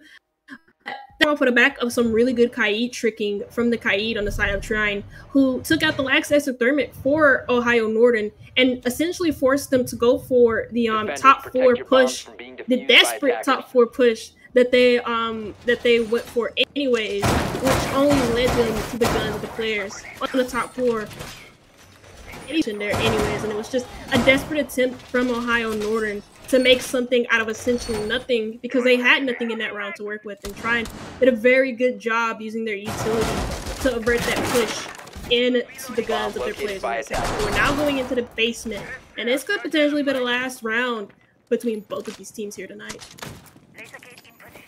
Yeah, I mean, it's just kind of this is do or die time here for Ohio Northern. This is a must-win points. They've gone to basements. It's a decent sight, I guess, if you're going to throw all your stuff down on the table here and try and win it out. But, I mean, they've already made moves to secure the garage door. There's not much more you can do on this one but then prepare a potential bandit trick for this.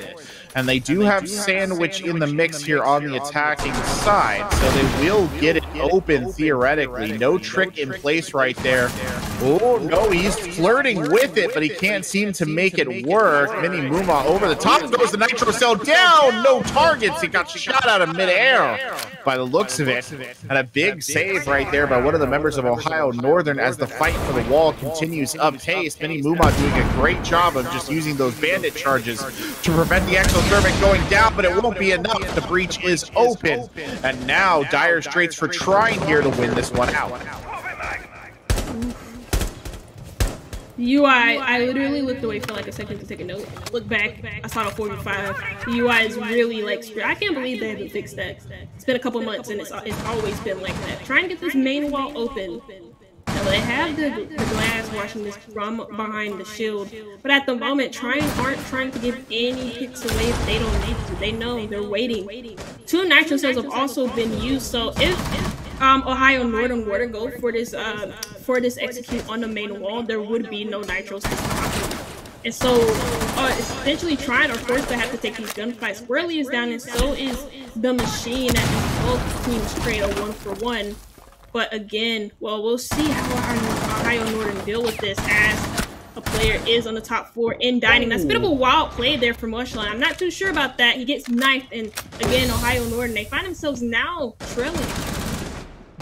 Drop the bomb defuse. Oh no, Sandwich backing up right there gets absolutely clipped by Mini Muma over the top, and that probably is the end of this here. Otter's the only one left. Is on the glass. The challenge potentially coming in from Mini Muma. Mini Muma with 18 kills, by the way, on the round, has been playing spectacularly. Goes for the res. Mini Muma runs out. Perfectly timed.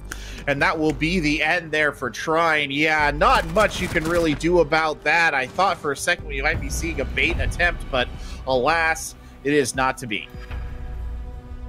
Yeah, it was just a beautiful little play there from Mini Muma, waiting for the sound cue of the down. And as you guys know, if you play this game on a regular basis, when you pick somebody up, that makes a really big sound. It makes a very obvious sound. And Mini Muma, I was just waiting for it. I would have personally used my teammate as bait there to just like pick him up and say and wait for the swing, but he didn't, and so he gets punished for it. And it is Trine to take the 2-0 victory. Congratulations to them. But Ohio Northern University, that wasn't necessarily a bad performance, but you could argue that there was just a lot more teamwork to Trine University than there was to Ohio Northern.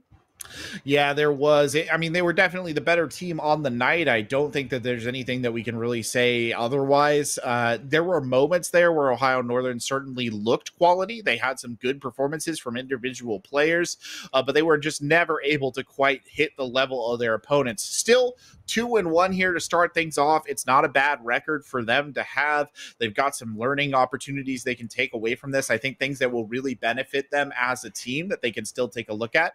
But for the moment, we've got to give the victory to Trine. We're going to take a brief break right here. We'll be back after that with an interview with one of the successful Trine players. So stick around. We'll see you in just a minute.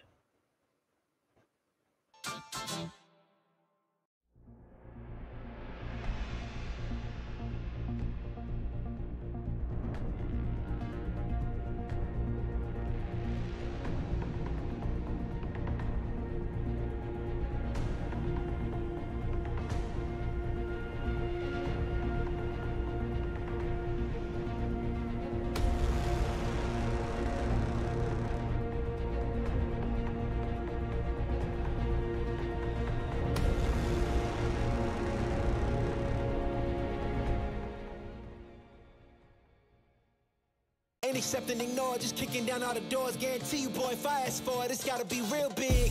I gotta make it just for my kids and for their kids' as kids. That's wealth years and years. Promise my brother soon as he out and finish this bid, we finna do it bigger than anybody ever did. The odds is real big, job that's real big. Satan trying a little, my God is real big. Stayed up on the grind on the cards is real big. I gotta do it big, the only way that I can live.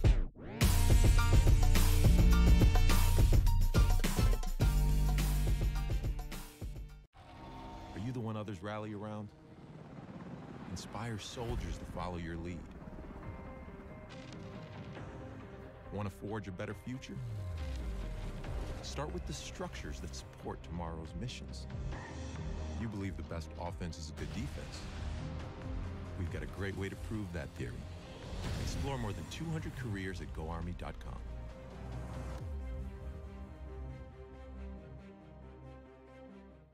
Hey man, I just can't find a comfortable headset. I mean, I've tried everything. Literally everything. Sheesh, my brother. I got you. The HyperX Cloud 2 Wireless. Legendary comfort goes wireless. That is comfortable. Are you the one others rally around? Inspire soldiers to follow your lead. Explore more than 200 careers at GoArmy.com.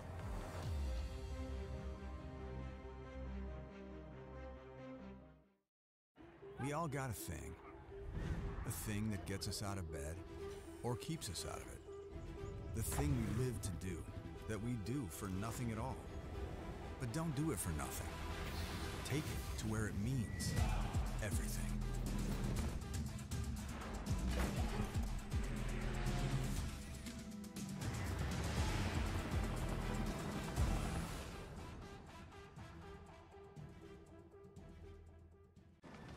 Becoming a leader is a choice. So if you want to learn to make big decisions, start with this one. Decide to lead.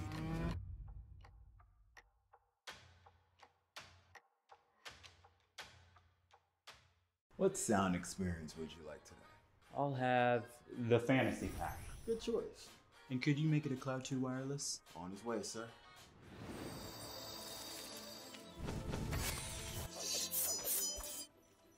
Sounds amazing. The HyperX Cloud 2 Wireless. Legendary comfort goes wireless.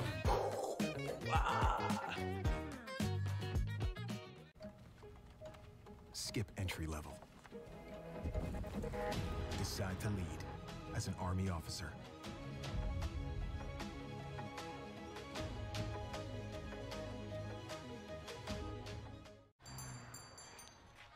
What will you like today? Another Cloud 2 classic? I'll stick with the usual. Maybe take a little bit off the sides.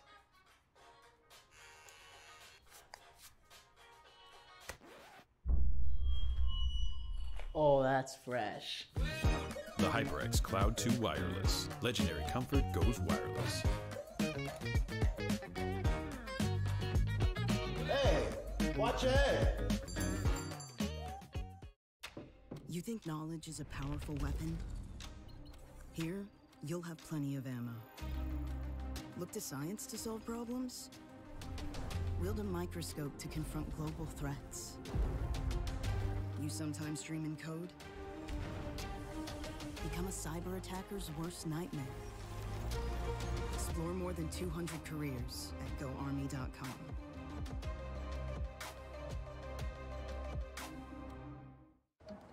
What do you expect from that first job out of college?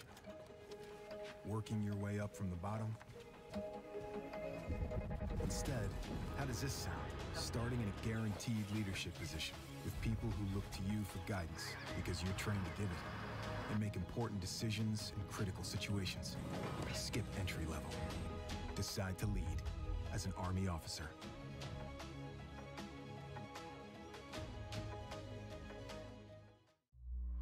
Becoming a leader is a choice not everyone wants to make. Because all eyes are on you. Calling the shots. Inspiring others to follow. In any environment. At any scale. It's not for everyone. But if you want to learn to make big decisions, start with this one. Decide to lead as an Army officer.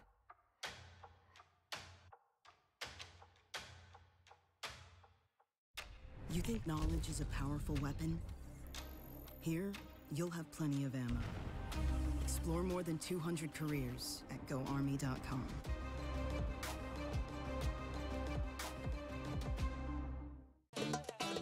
Y'all think too small, I got big dreams. You just starting, I'm way ahead at the end scenes. Started reading and dodging all of the quick schemes. Money like your Spotify, boy, I got 10 streams. And I'm still looking for more. My people, they got a soar, I'm putting that on the Lord. Ain't accepting, ignore, just kicking down all the doors. Guarantee you, boy, if I ask for it, it's gotta be real big. I gotta make it just for my kids and for their kids' kids. That's wealth years and years. Promise my brother soon as he out and finish this bid, we finna do it bigger than anybody ever did. The odds is real big, jobs that's real big. Satan trying a little, my God is real big. Stayed up on the ground. Hello, ladies and gentlemen, and welcome back here to the ECAC. Our winners tonight, Trine University, here with some exciting Rainbow Six Siege gameplay, and we've got one of the victors in the commentary booth with us right now. Welcome aboard, Mini Muma. Thank you so much for joining us, and congratulations on your win. Thank you, thank you. I'm glad to be here. This is fun. So I know that we've got some questions for you, but I'll let Suga take the lead here. They got some things they want to ask, so fire away.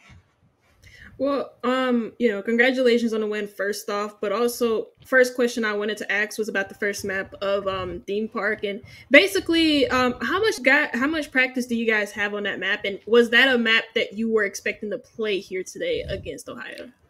We really don't have that much practice on Theme Park at all. We, since it just got added to the map pool recently, we just scrimmed it this year. We've only scrimmed it maybe like twice and had one game on it where we won, but we don't have a whole lot of experience. It just clicked really well for the team. Squirrely did really good that map too. Yeah, he got like a lot of opening picks, and that was another thing that I wanted to talk to you guys about. That was one thing that I noticed for like the first 4 to 5 rounds, I believe, you guys got all of the opening picks. How are you working to enable your teammates? All of you, how are you working to enable each other at the beginning of that round, especially Squirrely, because he was on a barn burner on Theme Park? Yeah, I think Squirrely's just a good player. He likes to play aggressive sometimes, maybe a little too aggressive. We mess with him with that, but he's a good player, and he'll play out there where people aren't expecting, and he'll get that opening pick. Sometimes we'll play together as a team. Like I think one time on Chalet, there was an OSA shield. I impacted it, and he was already pre-firing it, and we coordinated that for that opening pick. We just playing in duos, we do really well. There was that round on Chalet as well where Squirrely and I almost picked up that W on the round, when it was a 2v5 after smoking off the garage wall. Oh, yeah. I remember that. The glass picks. Yeah. It's crazy. Well, I mean, that's all I have for you with Kerwick. Well, you guys now sitting at 3-0. You've come off a good win here tonight. How do you feel about the rest of your season going forward? We're feeling good. I mean, we've played some hard teams, and we've won our games in other conferences too. And we haven't lost a game yet for this season. We're 7-0 for other leagues too, so nice. We're feeling good. Yeah, riding high. That's great. I love to hear it. Just based on tonight's performance, anybody you feel deserves kind of a shout out? Somebody who maybe did some stuff behind the scenes that we weren't even aware of, even coaching staff, anybody like that? Owen, I think he's Big O Killer in the game. He's our new player, and he was thrown in this year. And he's just thrown in right into the team, and he's been picking up the role really well. Yeah, definitely one of your good performances tonight, though. Of course, all of you performed very well. Well, thank you so much, Mini Muma. I hope you guys have a nice little celebration. I hope you guys keep winning. I look forward to seeing what you can do here in the ECAC. Thank you. Well, that will just about do it here for us tonight. Suga, any final thoughts you've got before we wrap it up? I mean, no, not really. It's my first cast for ECAC, and I'm excited to get started with some great old collegiate R6 action. And it happens to be alongside you, Corvette. So, I mean, it's pretty nice as well. Well, that's nice of you to say. It's been a pleasure casting with you, of course. But that will unfortunately do it for tonight. If you are interested in seeing more esports action here on the ECAC, there is more in store for you tomorrow night, 8 p.m. EST. It's Valorant here on ECAC. You can see Wake Forest play SUNY Canton, and that'll be an exciting match that you want to tune into and watch. But for now, for myself, Corbeck, from my co-caster here, Suga, from all of our production staff, thank you so much for watching, and have a wonderful evening. Cause it's real big, I gotta do it big, the only way that I can live.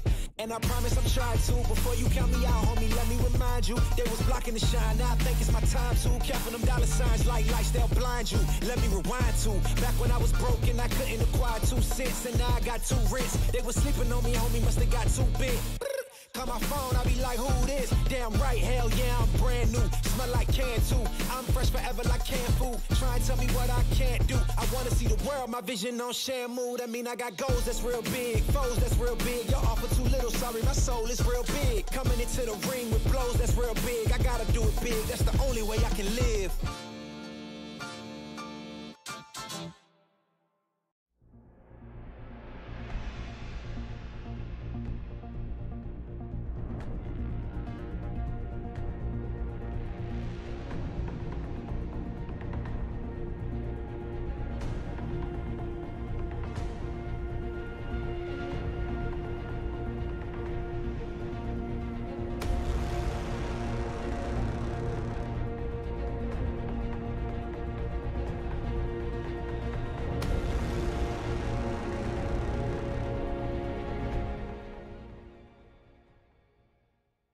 Ain't accept and ignore, just kicking down all the doors. Guarantee you, boy, if I ask for it, it's gotta be real big.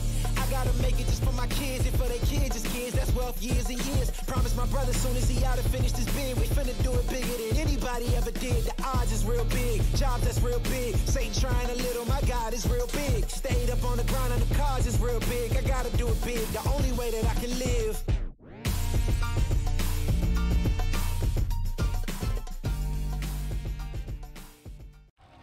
Are you the one others rally around? Inspire soldiers to follow your lead. Want to forge a better future? Start with the structures that support tomorrow's missions. You believe the best offense is a good defense. We've got a great way to prove that theory. Explore more than 200 careers at GoArmy.com.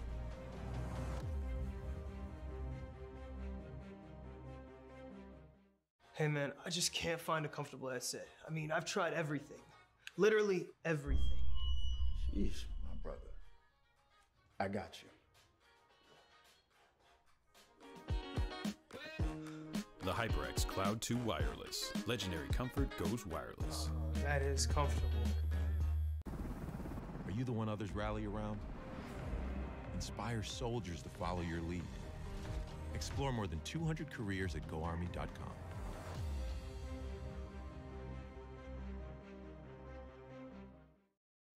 We all got a thing that gets us out of bed or keeps us out of it. The thing we live to do, that we do for nothing at all. But don't do it for nothing. Take it to where it means everything.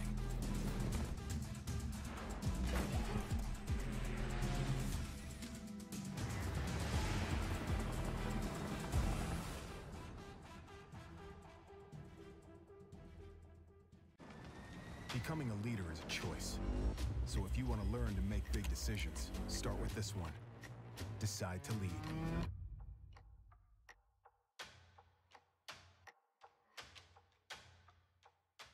What sound experience would you like today? I'll have the fantasy pack. Good choice. And could you make it a Cloud 2 wireless? On his way, sir.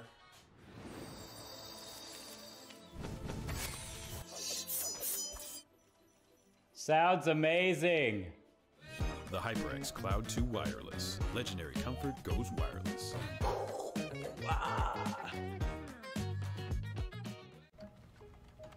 Skip entry level. Decide to lead as an Army officer.